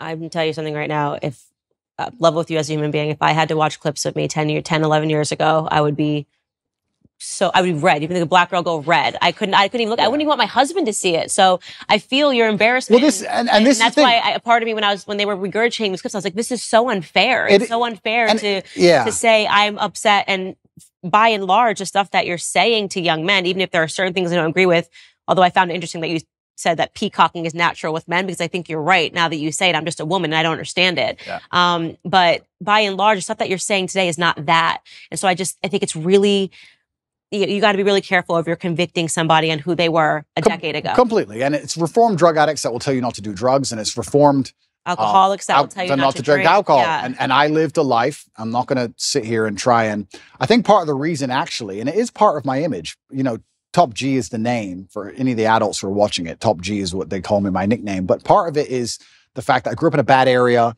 Mm-hmm. I can fight. I have this money. I'm in this big compound in Romania with armed guards. And there's that degree of it. There's that nastiness and there's that rough to the edge, which makes my message so interesting for the young boys to watch. But that's because I came from a very rough life. And yeah, all I can do is apologize for the delivery, but I will not apologize for trying to do the best I could at the time in the scenario I was in. Growing up. Completely. And I think that that's one of the things that sucks about being a public figure is every single moment that people are looking at it under a microscope. And I always say, I want to give people permission. I always say I took the most liberal route to conservatism that there ever was. Yep. And so I'm just not so quick to judge people. And also I like to think, and this is one of the things I do say, if the most advanced forensic detectives on the planet with years of effort, if the worst they can drag up is me talking about women in a slightly derogatory way, I'm kind of happy with that. And I'll be honest, because I scroll Twitter and I see all these liberals who attack people all day end up getting ousted for child porn or this or that, real things. And I'm like, thank God I have no skeletons for real, So that's the worst version of me that anybody's ever going to see. And it was a long time ago and I learned my lessons from it. And I do my very best to teach the lessons I learned, just like you said, to help people avoid going through the hardest way to possibly learn a lesson. And that's the reality of it. But that has no bearing on my current case. And I think that's what the confusion in my case is currently. People think that my case has something to do with that, even though they're completely unrelated events. Right. And that's why I'm trying to clarify and talking to you, because I've realized that there's a lot of conflating going on. And a lot of it is because America, I feel, is just now being sort of introduced to you, whereas in the UK, you've been around for a while. And there was one, and I'm only familiar with your UK brand because of my husband. So I know that you've been big in the UK circuit for a very long time. And there was an old video that surfaced of you spanking a woman with a belt. Yep. Tell me you love me. Say it like you mean it. Say it like you mean it. You message one other guy ever again, whether we're together or not, you understand me? This obviously has made it through the UK media for years. And I know what that is based on my understanding of what happened with Big Brother when you were on Big Brother. But Americans are just seeing this video in a long montage of awful Andrew Tate videos. So I want you to explain to them what that was. Sure. And again, this is another example of when the woman has already spoken out and clarified that this was not her being abused, but Absolutely. Yeah. The woman's already come forward instantly after the video. She came forward and made a video and said, look, this is between me and Andrew, and he never hurt me, and I love him very much. And this is something that personal that happened in the bedroom. Hello, everyone. I just wanted to say something about the video that's been released recently about me and my ex-boyfriend, Andrew Tate. Andrew is my still great friend. What you guys saw in the video, it's just what we used to do. It was just pure game. He's a great guy. He would never hurt anyone. Unless he's fighting. And I just wanted to let you know that this is a huge misunderstanding, because I heard he got kicked out from the house because of it, which I found very unfair. It's because it was just pure game. It's just what we used to do. And it's actually interesting because when I got arrested, even recently, even though me and her are no longer together, she was also doing videos in my defense. She made a very recent video a few months ago saying, once again, very nice things about me. He is not a human trafficker. He would never rape anybody, and he would certainly never ever human traffic anyone either, including his brother. They would never do such thing. I am just so shocked, and I'm so fed up with all of these lies. And you're right about public life. Having your dirty laundry or your life thrown out there to the world is kind of interesting. And it's interesting how fast people throw stones, because I know how clean my life is compared to most people's lives. And I know that just from conversations I've had at dinner tables. I know from just dinner table conversations. You talked earlier about dinner table conversation people have in couples, etc. I've been sitting around in very private rooms with very rich people, and I've been in very important places and also some very low places. And I've heard people talk, and I'm like, if your life was on display like my life was on display, it would be a real circus. I mean, imagine you could be the son of a president. Imagine if their life was on display. And you could find out some really interesting things. So me personally, yeah, these things are the same old regurgitated things from 10 years ago that have been previously explained. That was also, I was going to say, can you date that video? When that video, I must have been, how old was I? 2015, maybe 2014? Okay. A long time ago. Right. And I think the best defense for all of these things, personally, I don't think that anybody should take my word for it. I think the best defense for all of these things are the voices of the woman directly involved. Right. We say, believe all women, right? That's what we say, isn't it? Okay, well, you don't have to listen to a word I say or believe a word I say. If you think I've done something wrong to a woman and the woman stands up and goes, no, I love him, that's garbage, then that should be the end of the issue, I believe. Maybe I'm getting libertarian again. But no, I mean, I very much agree with it. And this kind of gets into, gosh, what is the name of the guy in Hollywood that he just went under Me Too and Hammer something? Yeah, Army Hammer. Yeah. Right. And this is another person I defended on my show. He was in consensual relationships. BDSM was his thing. He was very clear that it was his thing. The girls were okay with it. Maybe because he was a Hollywood star, but he never lied. He never coerced. He never confused. And then suddenly one of these women decides to speak out against him. Now they've just cleared him of all charges. And I sort of have the perspective that if they were doing this in a consensual relationship, irrespective of how I might examine it and say, I would never do this in a consensual relationship, you can't then turn him into a rapist. Well, this is the thing. I don't think many people understand, especially the men who are vilifying me and attacking me and anyone who's upset by me, understand that first they come for me and then they're going to come for you. They come for any man that they don't like. And the way they do it is this is the weapon. They sit and go, okay, let's take some kind of sexual crime because it's heinous and it damages their name. And then because it's subjective, right? You say rape, you're right. Rape traditionally was grab a woman off the street and hurt her. Well, he didn't do that, but he did have a consensual relationship for years. And then now his girlfriend can be convinced to turn on him for a paycheck because the media will hype her up, make her famous, and pay her a wage. Now he's a rapist. Or even by more crazy extension, let's look at the Loverboy method.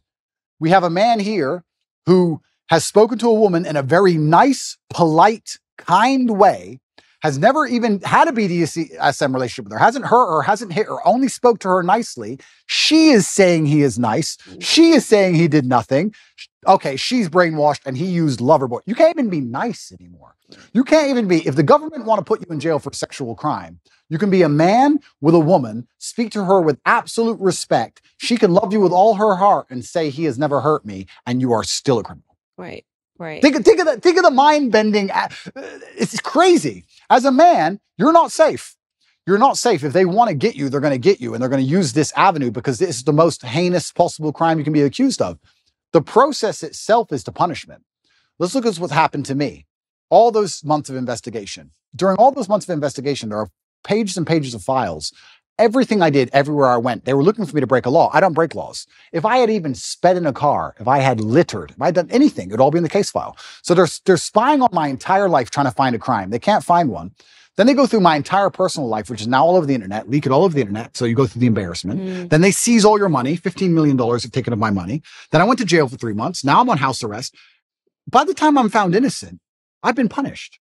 The process is the punishment. The process is the embarrassment. The process is teaching you a lesson. So it's not even about innocent and guilty. I don't think most people at home understand that if they want to hurt you, if you get to a level of influence where powerful people go, we have to damage this guy's name, we're going to accuse him of a sexual crime. It doesn't matter if you can prove yourself innocent 3 years from the point they accuse you, because you've already been wrecked. That's the entire goal of it, right? So now we're living here. I'm sitting here as a person who's accused of a crime. The victims are on my side. There's no one against me but the state. I've done nothing wrong. There's these Twitter detectives, Twitter internet detectives who know who funds them, trying their very best to prove me guilty for no reason by taking old videos and conflating the issue and trying to make it complicated when it doesn't need to be. And I just sit here and think— they are complicating the issue. I very much agree with you on that. I think that the goal of digging up these old videos was to say, well, that this somehow legitimizes the case against him in Romania. Yeah. And that's just not true, right? You can say— you even said it. You're not proud of these videos. You can say, I think Andrew Tate is immoral. I think the things that he said here are not principled. They're trying to say that because of things that you said 10 years ago, you shouldn't have a platform to young men today. It's just too much conflation. I made pro-atheist videos back then, and I'm very embarrassed of those. Right. I'm extremely embarrassed of the videos. I would sit and say, God is not real. In fact, I'm more embarrassed of those videos than any other video. Wow. And I would sit there, and now I'm devout to my religion. So I would sit there and try and talk about how God wasn't real, and I thought I was smart. And now I watch it and think I was an idiot. And I like to think of myself as a pretty wise person. I wouldn't have a platform if I wasn't wise. And I'm 36 years old. But at 25, I was a dummy. And I think that any 36-year-old, if you were to ask him, were you a dummy at 25? I feel like young men especially take a little longer to completely. You're full of testosterone. I was making money. I had a Lambo. I was fighting. I was beating everyone to pieces. I had a few hot girlfriends. I thought I was Mr. Hotshot. Yeah. Like, is that the worst thing in the world? Like, who isn't? Right? So, yeah, it's very interesting that they're going to attack me with these forever, and that's fine. I do believe, however, that Allah is the best of planners. And I am, in many ways, I wouldn't say happy, but I feel like this whole criminal investigation is going to be a fantastic end to all of this once I'm found innocent. Right. I believe. And I do believe I'll be found innocent. I've seen all of the case against me, and there is no case. And it's very difficult to put somebody in jail when there's nobody saying he did anything wrong. For people at home who are confused about my criminal case, just so they understand, I'll explain it one more time. 2 girls in April who visited Romania for 5 days, wanted money for shopping, didn't get it, accused us of kidnapping them. These are girls who have accused 7 other men of kidnapping/human trafficking. Romanian authorities turn up and within an hour said they weren't kidnapped, this is stupid, and threw it away. Then they picked up this case for some reason, by some recommendation, later on down the line, come up with this whole lover boy garbage. The 2 girls, there's 4 girls in the case. 2 of the girls who were accused of, who I've supposedly lover boyed, are on my side. We have the 2 initial girls who said that they were kidnapped, who are on CCTV walking in and out the house as much as they want, and she's accused 7 other men of kidnapping. That's the case against me. So I have enough faith in justice that it's all going to be put away pretty quickly. But yeah, I wish those old videos didn't exist, but much more than those, I'm far more embarrassed about old videos I made that were anti-God. I feel genuinely bad about those, much worse than that. So it's just— but that's not what you're selling to kids today. Absolutely not. I'm doing the absolute opposite. Right. I'm trying to push children towards religion. Right. I'm trying to push kids towards God. And it's amazing that I'm being attacked with these videos and I'm embarrassed by them. That's fine. But I'm glad my atheistic videos didn't appear. I'd be far more embarrassed. I'd feel genuinely shameful to watch those. But, you know, we're human and we make mistakes, and all we can do is grow, like you said. Yeah. Trust me, I went through the conservative ringer too. Suddenly— what did they hit you with?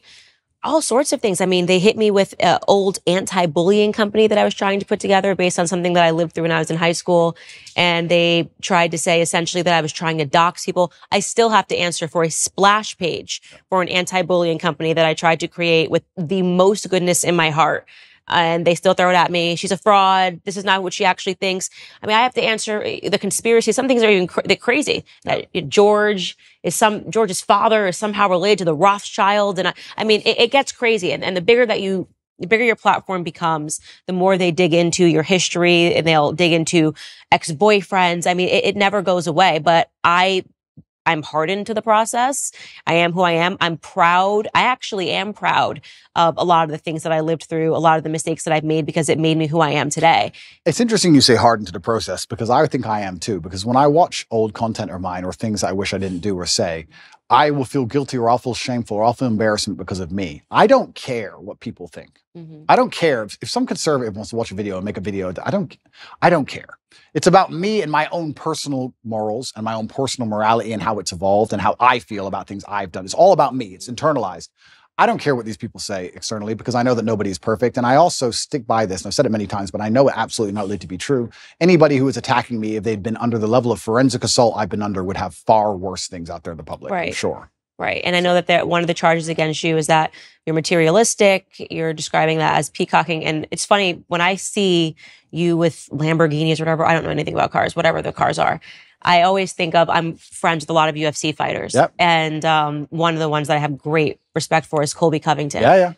And it's so funny because when I have my podcast, he's sort of this quiet guy, super respectful, just not at all what you're getting in the ring. And when we talked about that, he said, no one paid attention to my fights. And then suddenly I'm in Brazil. I think I'm about to get dropped. And I start talking a bunch of trash. And suddenly he's got a huge audience behind him. And this is part of the men like the bragging. The men like the peacocking. And so I love it. And that's why I say when I see some of these videos and I see conservatives assigning like real meaning to you saying stuff that is just so obviously content for young boys. It's the only way I can describe it. Like, this is just like a bunch of guys just being guys, and the girls just be like, this is so stupid. That's my reaction to it. It's so stupid, but why are we trying to assign real meaning to this? This is like guys, this is how guys have fun the same way that girls sit around and talk about Real Housewives. Absolutely. It's bravado. It's girls are into, my husband cannot do like 5 seconds of hearing me and my girlfriends talk about things. He's like, I'm out.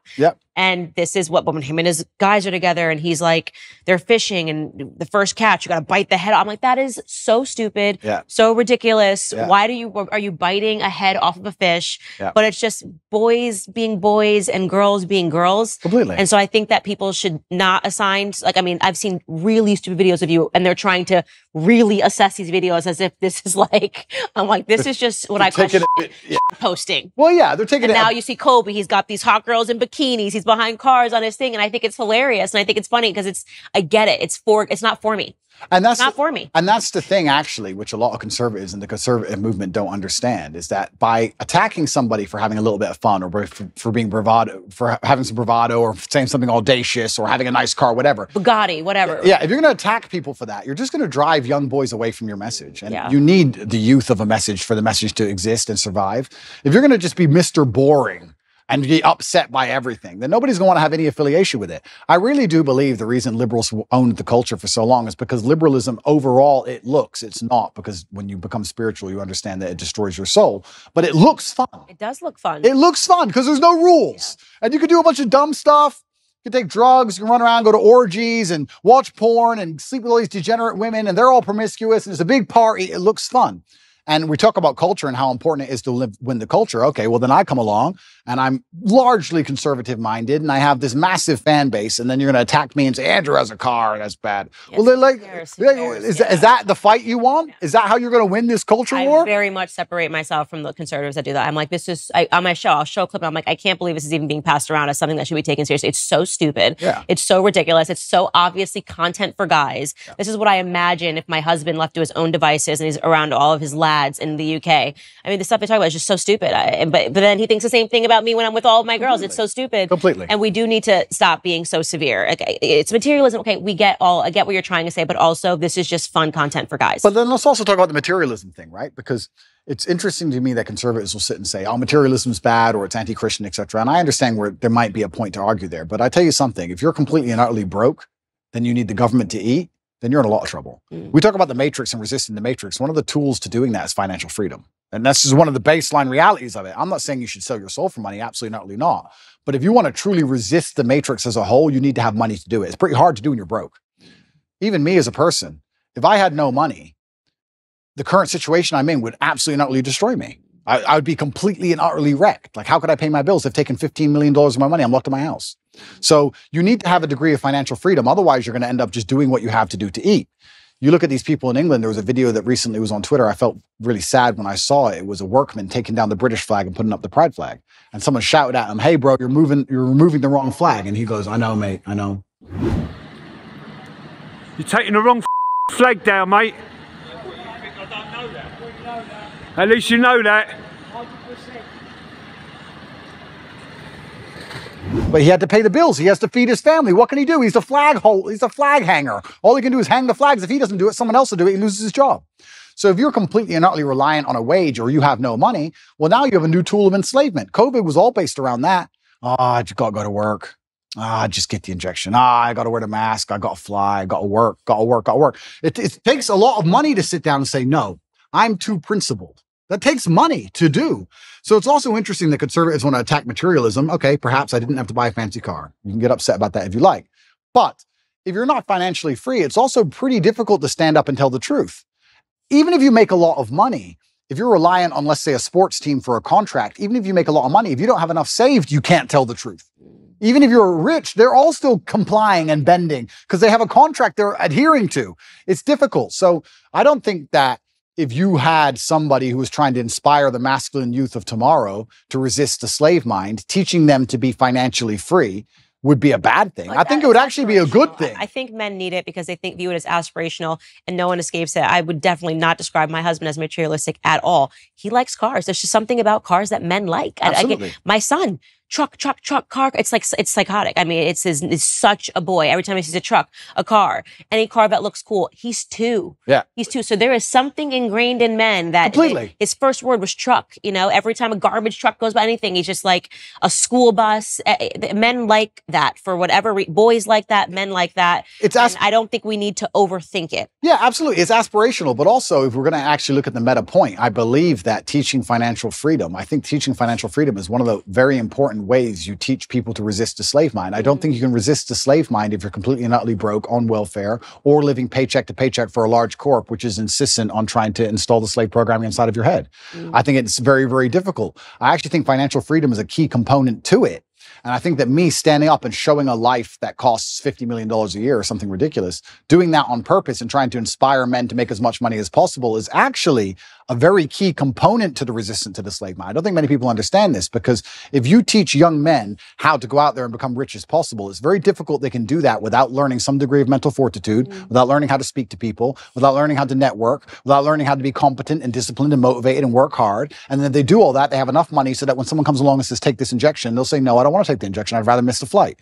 So there is a key component of resistance which actually involves materialism. I'll argue that if I was exactly the same person with the same viewpoints, but I was completely and utterly flat broke, I wouldn't be able to make the same impact on the world. And I wouldn't be able to resist the programming the same because I need to eat food. So I'd actually counter argue any conservative who's complaining about my beautiful car collection of 42, not 42 nice cars, that having a lot of money is actually an important way to resist the matrix. I can only talk from personal experience, but the number of times, especially during COVID, for example, where I managed to not have to comply with any of the laws simply because I was loaded, I can't even name them on 10 hands. So materialism is important. I think we should be teaching, especially the young boys, especially people who understand, who want to live in a very rational world, who want to live in a world which is based on common sense and dignity and honor and respect and all the things we're trying to teach through conservatism, is that if they don't have a degree of financial stability or financial independence, they're going to end up getting wrecked anyway. They're going to work for Woke Corp. And Woke Corp's going to change its Twitter picture or X picture, whatever it's called now, to a pride flag, and they're going to be screwed anyway. So you have to be teaching to a degree financial independence. I don't know why that's seen as a bad thing. I'd actually really like to argue that point with who was complaining about my car?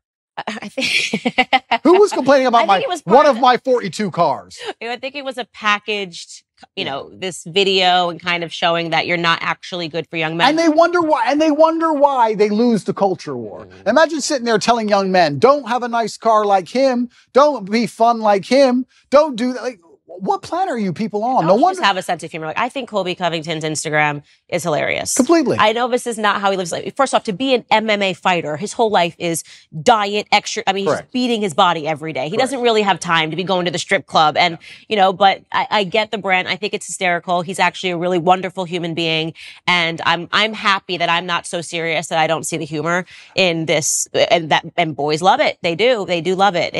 And I wonder if these people really don't see the humor or if they're just so desperate to find an attack vector that they're just going I to don't get know. That's a upset good by question. jokes. Yeah, I think that's a good question. I think, but I want to get to what your belief in is in terms of when you start talking about the Matrix, because I will say, some of the people that have been going after you, Liz Wheeler obviously has been one of them. Who? Liz Wheeler has been one of them. I think you Who? blocked her. Ali Stuckey has talked a lot about it. I know these young women, they're not a part of the Matrix. Okay. I have a lot of disagreements with them. Stylistically, we have disagreements. Ali means what she says. Even if I disagree with her point, I know she means what she said. It's not an act for her. She's not trying to do anything. She says it because she believes it. I've known her for years. She's actually been very good to me when people were the guard of conservatism. Ali had me on her show. She had a platform for me. Liz genuinely believes everything that she's saying. I don't think she's a part of the Matrix, even if I think that there are some pieces of it, of your life and why people gravitate towards you, that she doesn't fully understand. And maybe she never will understand it. But they, to me, are not a part of the Matrix. Okay, so let's talk about what the Matrix is Sure. and what the Matrix isn't. Sure. Let's talk about the Matrix. Before we do that, let's talk about this recent conservative attack. I want to make it clear that I don't watch basically any of the attack videos made on me. I'm busy and I'm very happy with my life, and I don't allow attacks on my psyche. If somebody makes a video that attacks me, I don't watch it. I don't watch it because I don't want to watch it because I don't care. I don't watch them either. I don't care. Yeah. And I don't say this to insult Liz or anyone else. I don't know them enough or respect them enough to give a shit what they made or what they say. I don't care. So I can't talk about the specifics of what she said because I don't know what she said because I didn't watch it. However, I don't believe it was well-intentioned. I think that there is certainly a degree of jealousy that came with my massive influence in the number of views I got on the Tucker Carlson show. I think that the fact that 10-year-old videos, which have been debunked 30 times, are now coming up again is not well-intentioned at all. But I can't be entirely sure of that. So I can't comment specifically on their attacks because I haven't watched their attacks. I think they're seeing those videos for the first time. That's why I said I'm trying to bridge the gap between, I only knew about those videos for a long time because I've been paying attention to your UK career. Yeah. I don't believe these people have been. I think the first time they were introduced to you was on Tucker Carlson's interview. Yeah. If I'm guessing, I have not spoken to them, but so they're just seeing this. Then somebody starts circulating old clips and they are like, oh my God, this person, this must be true. Again, guessing, have not spoken to them about you at all. Got it. Well, it's up to them to come to their own conclusions about me. I'll live my life and I'll continue to live my fantastic life and I'll be the best person I can be, and they can come to their own conclusions. They can make videos in support of me or attacking me for the rest of human time. I'm not going to watch any of it. I'm not interested. Right. So that's those two. But in regards to the Matrix as a whole, the Matrix, I believe, and I use the term The Matrix from the movie because I think it perfectly describes the world we're in today. I believe we're living in a false reality which is projected inside of our minds and it's designed to distract us long enough for our bodies to be abused. In the movie, it's from body heat. In the real world, perhaps it's for some physical labor. But I believe that we're not living in a real version of reality. I believe there are gatekeepers on the truth, the agents, who try their very best to keep us asleep. And I think the end goal is to keep us distracted long enough for our body to be utilized and then for us to die. Who is the Matrix and what is the Matrix as a whole? I have to be very careful what I say, and I don't want to get in too much trouble. But I think anybody who is perspicacious enough to understand how the world works understands that the media machine is trying very hard to keep us convinced of certain ideas and also to keep us arguing about very unimportant ideas. So people behind the media machine who decide what goes on the news can do whatever they want to do. Mm-hmm. And the things they do usually have dire consequences to all of our lives. Right. So I would say that the Matrix as a whole is the media machine from the projection point of view, and that the people who control the media try very hard to make sure they have ultimate control over all governments and all important decisions on the planet. I agree. I totally agree. Welcome to the conspiracy. Welcome to the conspiracy. Don't listen to my podcast. I'm in on like CIA documents, like showing people it's not a conspiracy. These are declassified CIA documents. These are things that they actually did and that nobody pays attention to because it happened 60 years ago, but it's been declassified, all the operations that they had, putting actual journalists under CIA pay. I mean, it's crazy. Following the death of JFK, why did they do that? Why did they suddenly feel it was necessary to have journalists on payroll following the death of a president? Yeah. Who there were a lot of questions surrounding his death. So you've got the right audience with me in terms of that. I think the media is the enemy of the American people. Yeah. That is why I liked Trump calling that out right away, talking about fake news. What I don't understand is why anybody listens to anything they say.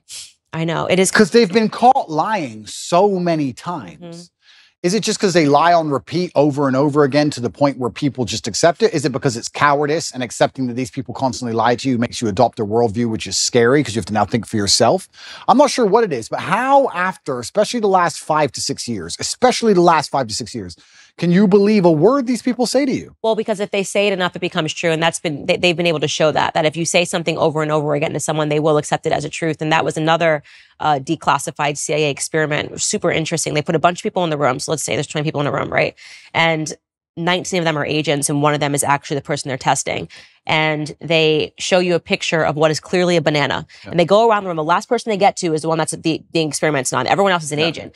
And they say, what is this? And the first person says, apple. Apple. It's clearly a banana. Yeah. By the time they get to that 19th person who is not an agent, that person just says it's an apple, even though it's clearly a banana. They don't even believe their own eyes anymore because they're going, okay, well, if 18 people in this room have said that it's an apple, what do you see? An apple, apple, apple. Then they just say apple. So there's a lot of evidence. They do it because it works, and everything around us shows you it works. We're right now debating whether or not, children can pick their gender. How did we get here? This is something that you couldn't even fathom when we were in high school, that people would be saying, like, your little boy could be a little girl. But we're here today, and actual adults are believing this information because it's been said enough times to whatever segment of the population that they're accepting it as true. So they do it because it's been effective. And that's why God is so important, because God is a hard line that you cannot be crossed, right? That's why you will not be libertarian. That's why I'll not be libertarian. You will not be libertarian. That's right. No, but if yeah, it's true. Because if you have faith, then there's rights and wrongs. Like you said earlier, there's sin and there's good, and there's a line that can't be crossed, and the psyop is very difficult to penetrate. And that's why in the Islamic world, for example, we have very little of these problems, because it's haram. Problem solved. Haram. Next. But yeah, it's certainly scary, and I don't think people understand how evil absolute power will make a person. I don't think people understand how petty and how vindictive and how degenerate absolute power will make people.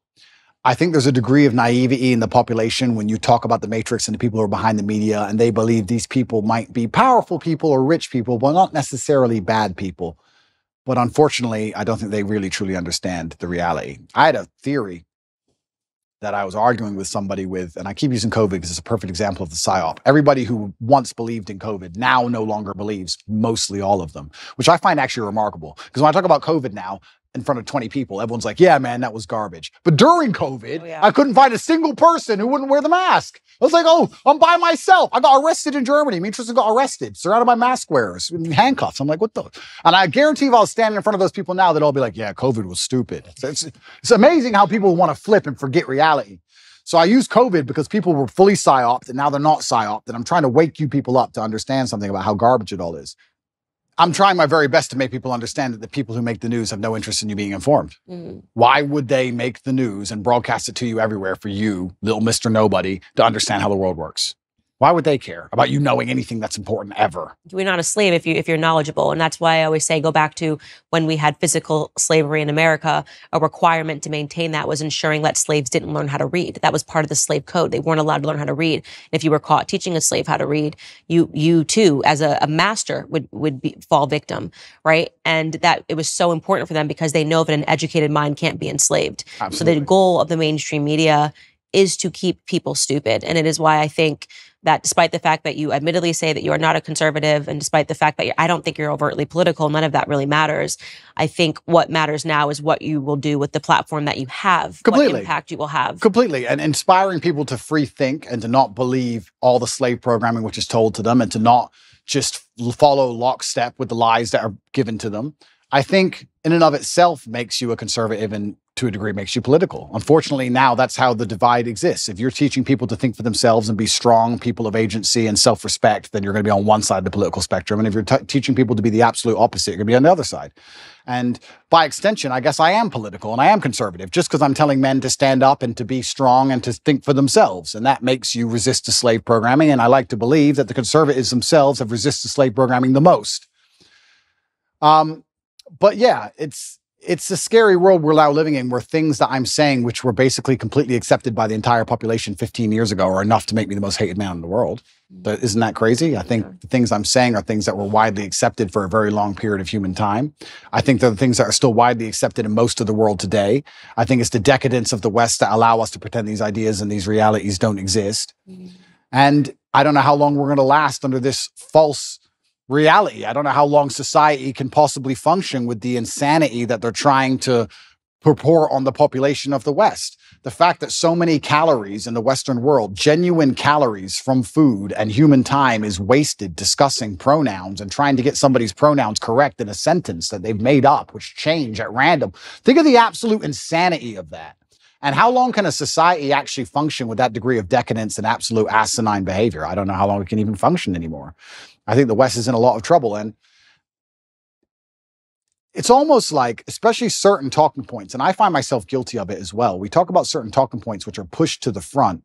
And I kind of feel like they are a mass distraction. They have to be, because they're so ridiculous. But the problem is, there's a certain percentage of the population that genuinely believe them. I would love to live in a world where they try and push the idea that a man is a woman, or that a man can change to a woman and then compete in women's sports without an advantage. I would love for them to try and push that idea and for everybody to go, this is stupid. Next. No. But because some people believe, we have to now waste our time discussing and debunking the most obvious, hello, water is wet. We have to sit here and talk about the sky being blue for days and weeks and years almost at a time. Talk about the ultimate distraction tool by the Matrix, for them to sit there and go, you know what? Let's come up with some absolute garbage and let's throw it to the front, and the smart people will fight against it, but enough dummies will disagree with it, and that will keep them distracted while we do something that matters. And I even find myself falling victim to it, because it's so necessary, because a certain subsect of the population is so dumb that they believe it. If people were all just a little bit less receptive to the slave programming, everyone would stand up and say, no, you're going to try harder than that next. And we could discuss something that actually matters. And this is the point I was going to say earlier about COVID. So, COVID, I think a lot of people do not understand how petty and vindictive power can genuinely make somebody. And I had an argument with a friend of my brother about 2 or 3 years ago during COVID, when you had to wear a mask when you went in the restaurant, and then you sat down, you took it off, and then you ate, and you put it back on to go to the toilet, and you took it off. And I said, I hope you understand there is someone somewhere, some billionaire on a yacht, who is doing this as a compliance exercise, as a joke. I know. As a joke. And he goes, why would you do all that just for a joke? Because if you're in charge of the entire world and you have unlimited money, what's going to make you happy? A Ferrari? You've had Ferraris your whole life. Boring. All that you care about is power, compliance. It's all funny to you. It's vindictive. It's petty. Why not? You're in charge. For the same reason, if you're in charge of a big company, you're like, I want you all in at 8:45 tomorrow. Why not? It's a power play. Ego, status, respect, all the things we were talking about earlier. These people are born into massive influence. Money doesn't make them feel powerful. They've never worked for anything in their lives. Now they have a little bit of control over you. They're going to make you do some dumb so they can laugh at you. I'm telling you, it was a joke. I say the same thing. I'm like, there's no way they're not just playing like Simon Says to see if they can actually make people abide by these things, and people keep actually abiding by them. There's no way that they're not sitting back laughing. It's a joke. They must be laughing, because it's so preposterous. And people don't understand that there are people in the world who have power, who are literally vindictive enough to just mess with the entire populace for a joke. Mm-hmm. And I don't think people understand, when you look at the Matrix as a whole, and you talk about the media machine and how it's trying to push these ideas on you, and the people behind it do not have any kind of genuine intention. Mm-hmm. Their intentions are absolutely and utterly selfish. They want to feel good and feel powerful no matter what it takes.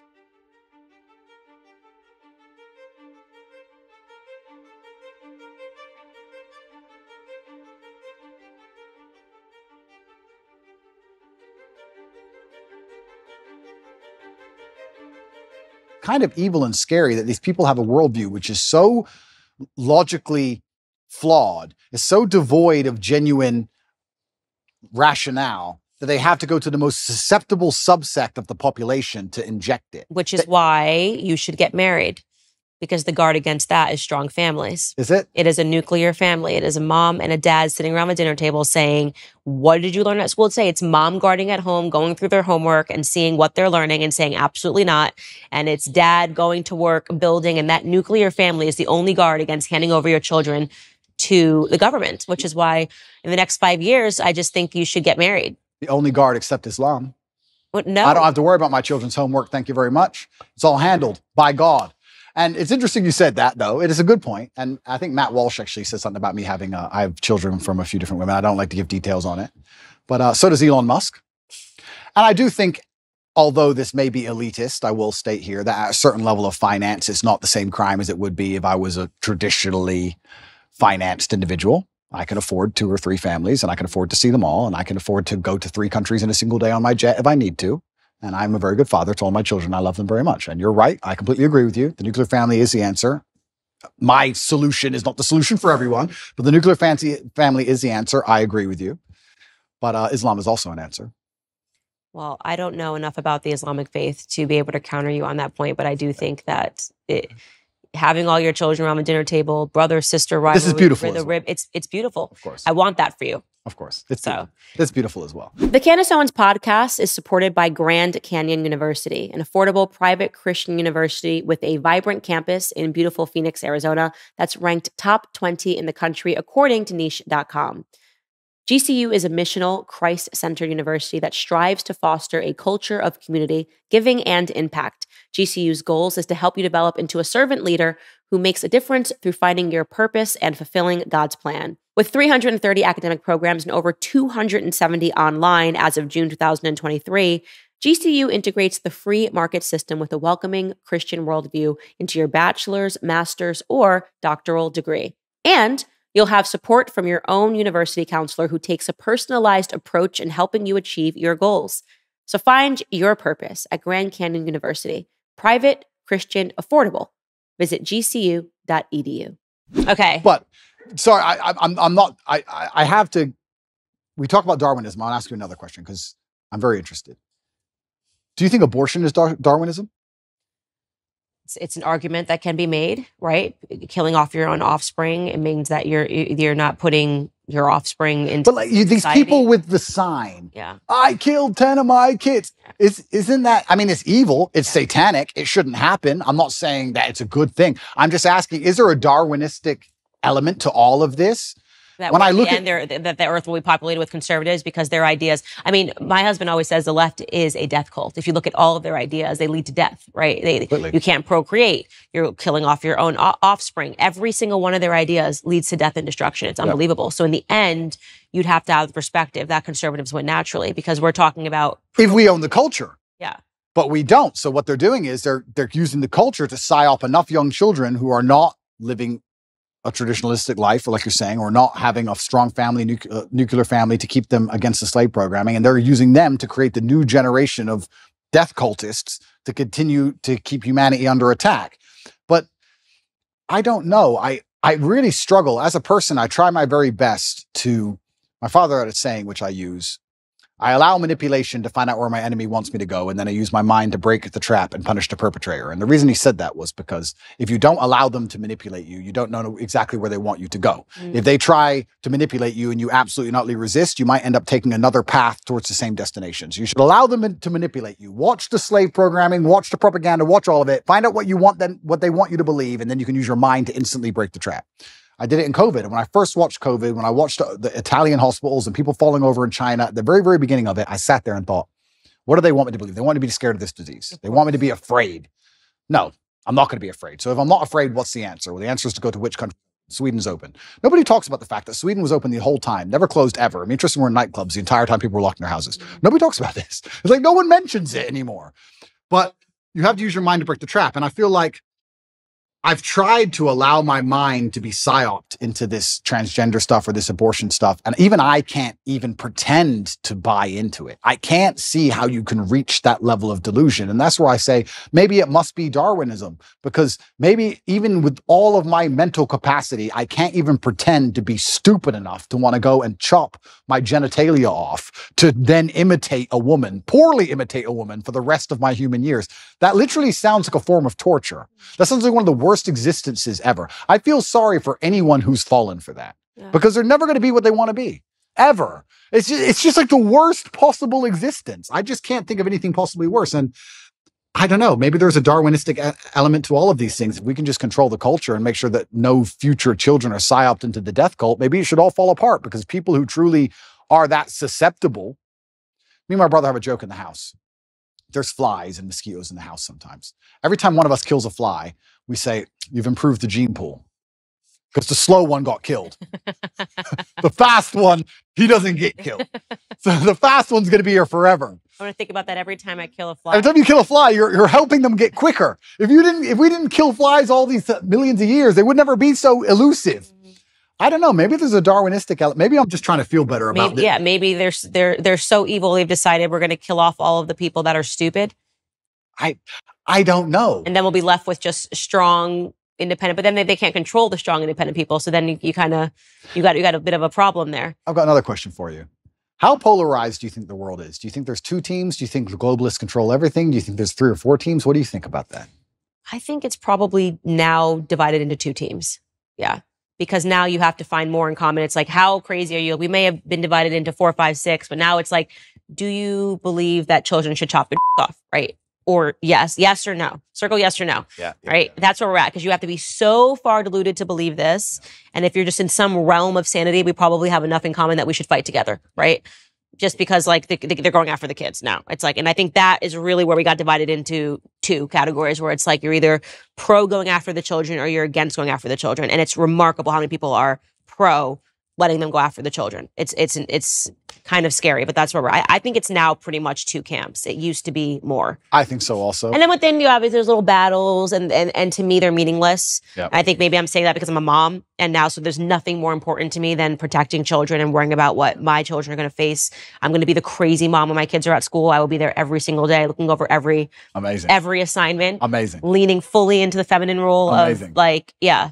So I do think now it's come down to 2 camps. It's crazy and not crazy.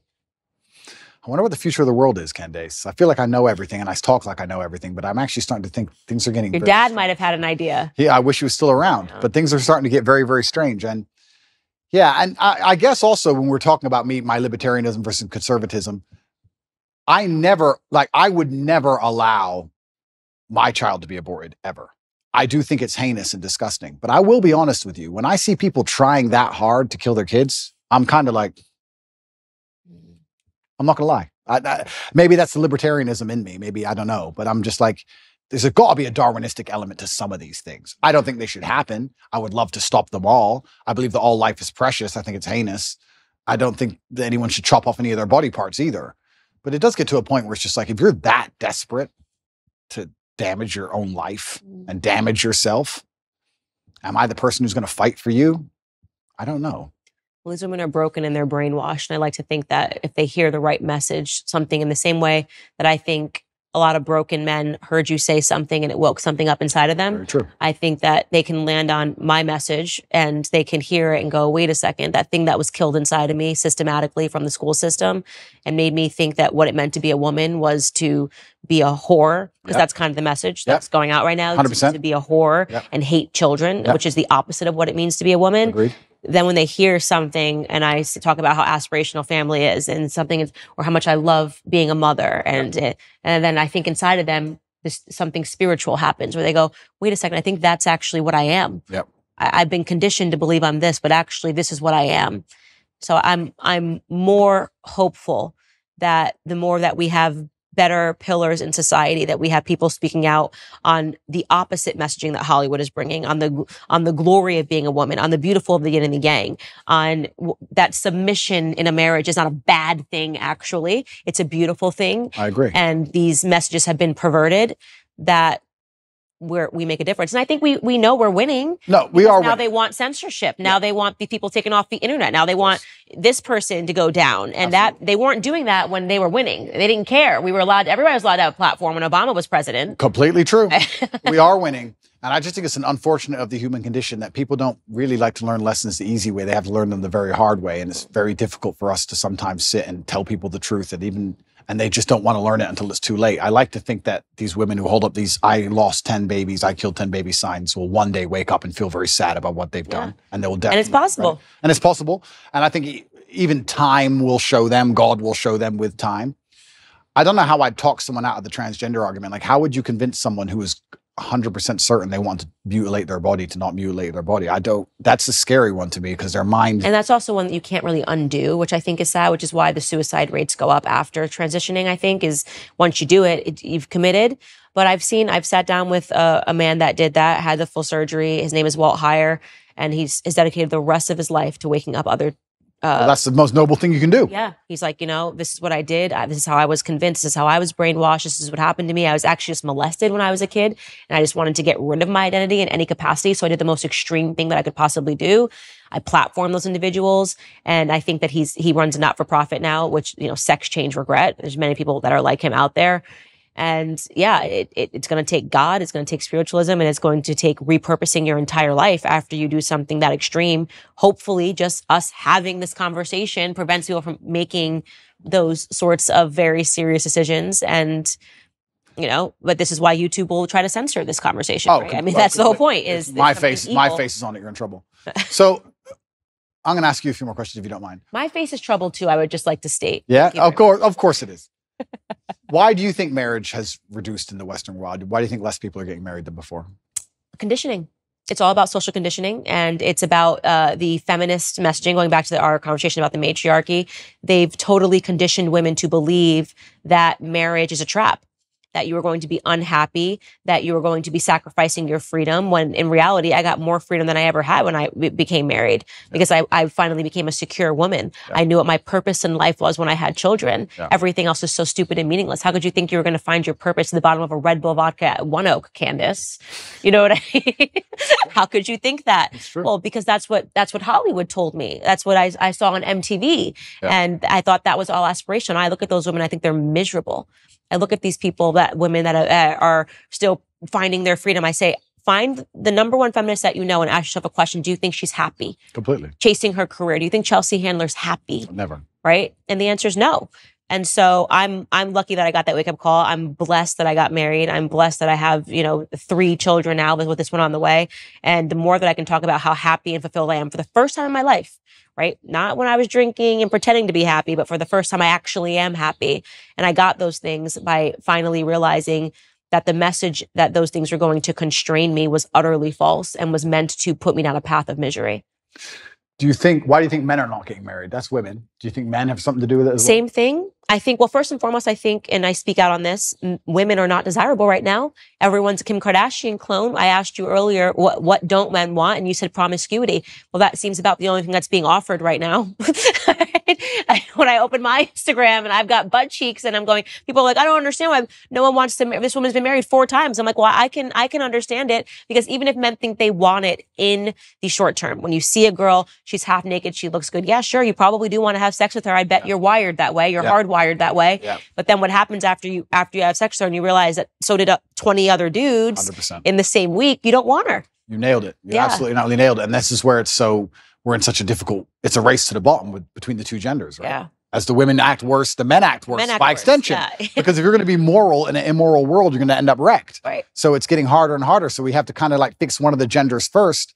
Women aren't desirable right now, as in the Western hemisphere as a whole. And of course, finding a wife is hard. Finding a wife is hard. And it's because women are literally being conditioned to behave like sluts. Completely. And they're also being conditioned to leave the man as soon as things get difficult. Mm-hmm. There's a lot of programming in this I don't think even many people pick up on, but women are conditioned to act a certain way before marriage, but also during marriage, men and women are conditioned differently. If you have a man who's been married for 10 or 15 years, and let's say he doesn't sleep with his woman anymore, and he goes on TV and says, me and my woman have been married for 15 years, we no longer have sex, I'm not satisfied, I should leave. Everyone will say to him, no, you can't leave. You can't leave her just because she won't have sex with you. Are you out of your mind? Are you crazy? Stick by your woman. She has an emotional problem, etc. If you had a woman who said, I've been married for 15 years, I've been with him, I'm not attracted anymore, I don't have sex with him anymore. You deserve freedom. You can go get someone else. Why are you putting up with this? His feelings aren't your responsibility. So it's actually very interesting. Also, the psyop happens post-marriage. Women are also attacked post-marriage to not try, not stick around, not worry about their husband's needs. Speaking to your point, one thing I speak to the young women that follow me about is making an effort after you get married. This idea, I was reading this ridiculous column, Ask Jane, where a guy was writing in earnest saying, I love my wife. She's a wonderful mother to our children. We've been married. She had 1 child. 2 years later, she gained 50 pounds and hasn't lost it. Yeah. And the Jane wrote back to him and yelled at him for saying, he's like, I'm not attracted to her anymore. I don't want to. Just yelled at him for even saying this. And I'm going, no, why are you yelling at him for being honest? The idea that marriage is a finish line is problematic. That, oh, well, I got the guy, I pretended that I like to work out and go to the gym, and now that I've got him, I'm going to gain 200 pounds and he's just stuck with me. That is a poisonous mentality. You should make an effort for your husband. That's part of marriage, is caring about each other, caring about each other's health. Health is wealth. So it's even that is toxicity, to say to a woman, to say to a man, well, you just have to like her anyways if she's 300 pounds and doesn't care anymore and sits on the couch all day.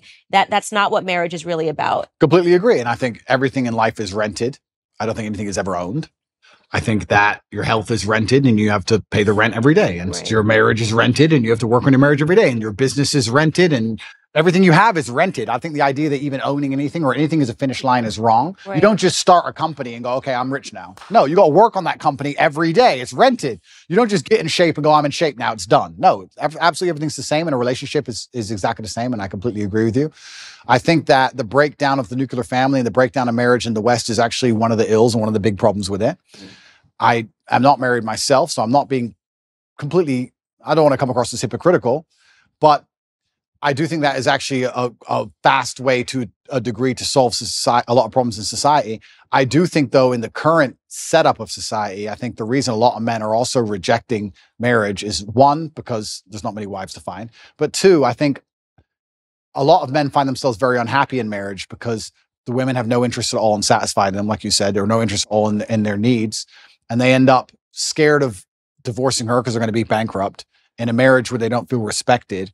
Kids don't listen to them, and they're not the king of their own household. So what would be the attraction in getting married unless you're going to be the king of your own household? And that can be extrapolated and discussed in two different ways. One about feminine submissiveness, but also about masculine accountability and excellence. Because I think if you're truly an excellent man, you can be the king of any household. So it's very interesting. It's kind of interesting how all arguments come back to almost the same base biological things. And you teach women to be good women, you teach men to be good men, and everything kind of works out after that. And if you break those two things, everything built on top of it completely degrades and breaks down. Because even all the other things we discussed how masculinity would have prevented a lot of the COVID crisis. We can talk about how genuine masculinity or a good nuclear family and anti-propagandist dinner table can prevent a lot of this transgender insanity. There's so many things can be fixed with a man being a man and a woman being a woman. It's like the ultimate cure. Is what I always say, and it's so natural defining the roles in the household. So like me, my husband had to sit down, and it just was. I had a natural proclivity to do certain things. I always give the greatest example. When a baby is born, the men don't know what to do for the first. You just need your girls. You know, they just are. What do I do? And I remember, like, thinking about every diaper size, transitioning, what clothes he needed, what onesies, all of the stuff. George, not there. I think Georgie must have been, that's my son's name, Georgie, must have been 2 months old. And I said something I don't even know what I said to George, but I had realized that George had already opened his college account, things that when I tell you, my brain I was just like, where are you? I'm sitting here thinking about the day to day. He's thinking about his future. 100%. I don't even know when I would have. I think still to this day, George is now 2.5. I still would not have opened an account for him. It just is not where my brain was. 100%. And so I love telling that story because it just speaks to how different. I'm like, did you try to feed him? He's like, I don't know why he's crying. I'm like, have you tried giving him food? And then he's like, oh, I've already sorted out his bank account. So when he turns 18, I'm like, where are you? Men and women are different. And it's beautiful. Those differences are beautiful. Completely. The sex differences are a beautiful thing. Our instincts are beautiful, and we need to stop shunning them in this society. I love being a woman. I love that my husband's a man. We shouldn't be making someone feel badly about being a woman. We shouldn't make someone feel badly about being a man. Well, absolutely. And if I had to be pessimistic about why they're doing it, pessimistic and also very realistic, they want to cause absolute chaos and confusion, because during chaos and confusion, you can implement anything. Of course, slavery. It's slavery, right? People will give up their freedom for only one thing, and that's safety. So they have to inject chaos and they have to inject confusion, and they want us confused at every level. At every base level, they want you confused. They want you confused about why your kid doesn't listen to you, why your marriage doesn't work, why you're broke, they want you confused from the ground all the way up. So you're just confused. So when they come along with some sort of solution, no matter what garbage it is, you end up just adopting it because you're sick and you need a medicine. So absolutely, they attack masculinity and femininity because it works so perfectly together. And if they can break that, they can break all of society by extension. And I think they've done a pretty good job of doing exactly that. And it's amazing if you look at these ideas we discuss and how ridiculous they are and how I feel like it's a psyop to even convince me to waste my time convincing people that a man is not a woman. It's done on purpose because they have the world so confused now that they can come at us with absolute garbage and it needs a discussion. If we had the basis of masculinity and femininity in the household, how much harder would the transgender argument be to implement? Think about it. Well, she's a woman, I'm a man. No. But now they got people thinking we're all the same. It doesn't matter. Gender is not real. All this craziness because of the breakdown of the basics. So this is why perhaps they see you as such a threat and they see me as such a threat and they see us as such a threat because we've just stuck to the age-old adages and the age-old ways that people have always been. And I do think that one of the reasons why they dislike me so much is because, yeah, I certainly live a teenage boy's dream. But if you want to inspire the next generation, how else are you going to do it, right? You have to have the fancy car and the big yacht and all these things.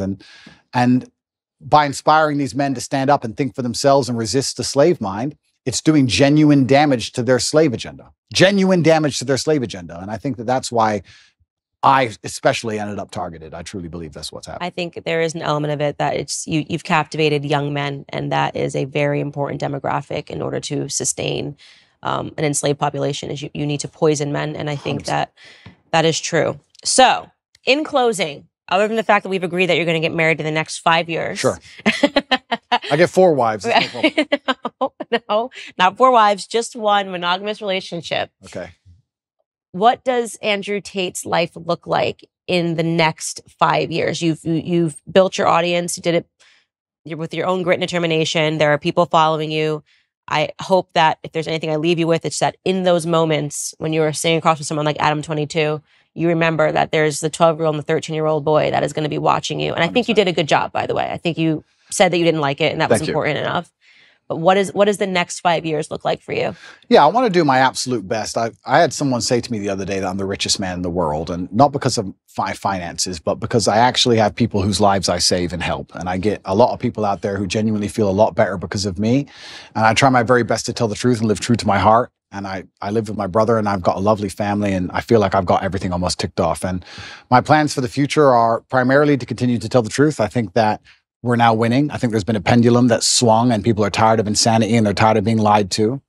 I like the idea of young boys who follow me just doing even one of the tenets I teach. If you want to just work hard in the gym and become a fantastic physical condition, or if you want to get financially secure, just one of the tenets I teach can genuinely improve people's lives. I like the idea of that.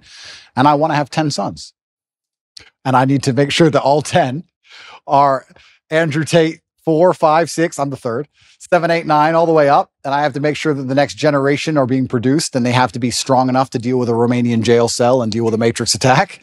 So it's going to be a very difficult upbringing. And I'm going to make sure that I'm very dedicated and focused on creating the next generation of super soldiers to resist enslavement. So my plans for the future are pretty simple. I'm going to continue to tell the truth. I'm going to live true to myself, true to God. I really appreciate the audience he's given me, and I know that I have a massive responsibility. It makes me a better person. I'm going to be the best person I know how to be, and I'm going to have 10 Andrew Tates. That's my goal. That's the plan. Well, you heard it here first, ladies and gentlemen. If you thought one Andrew Tate was bad, you've got 10 more coming at you in the near future. Andrew, thank you so much for taking all of this time. Such a good conversation. Thank you.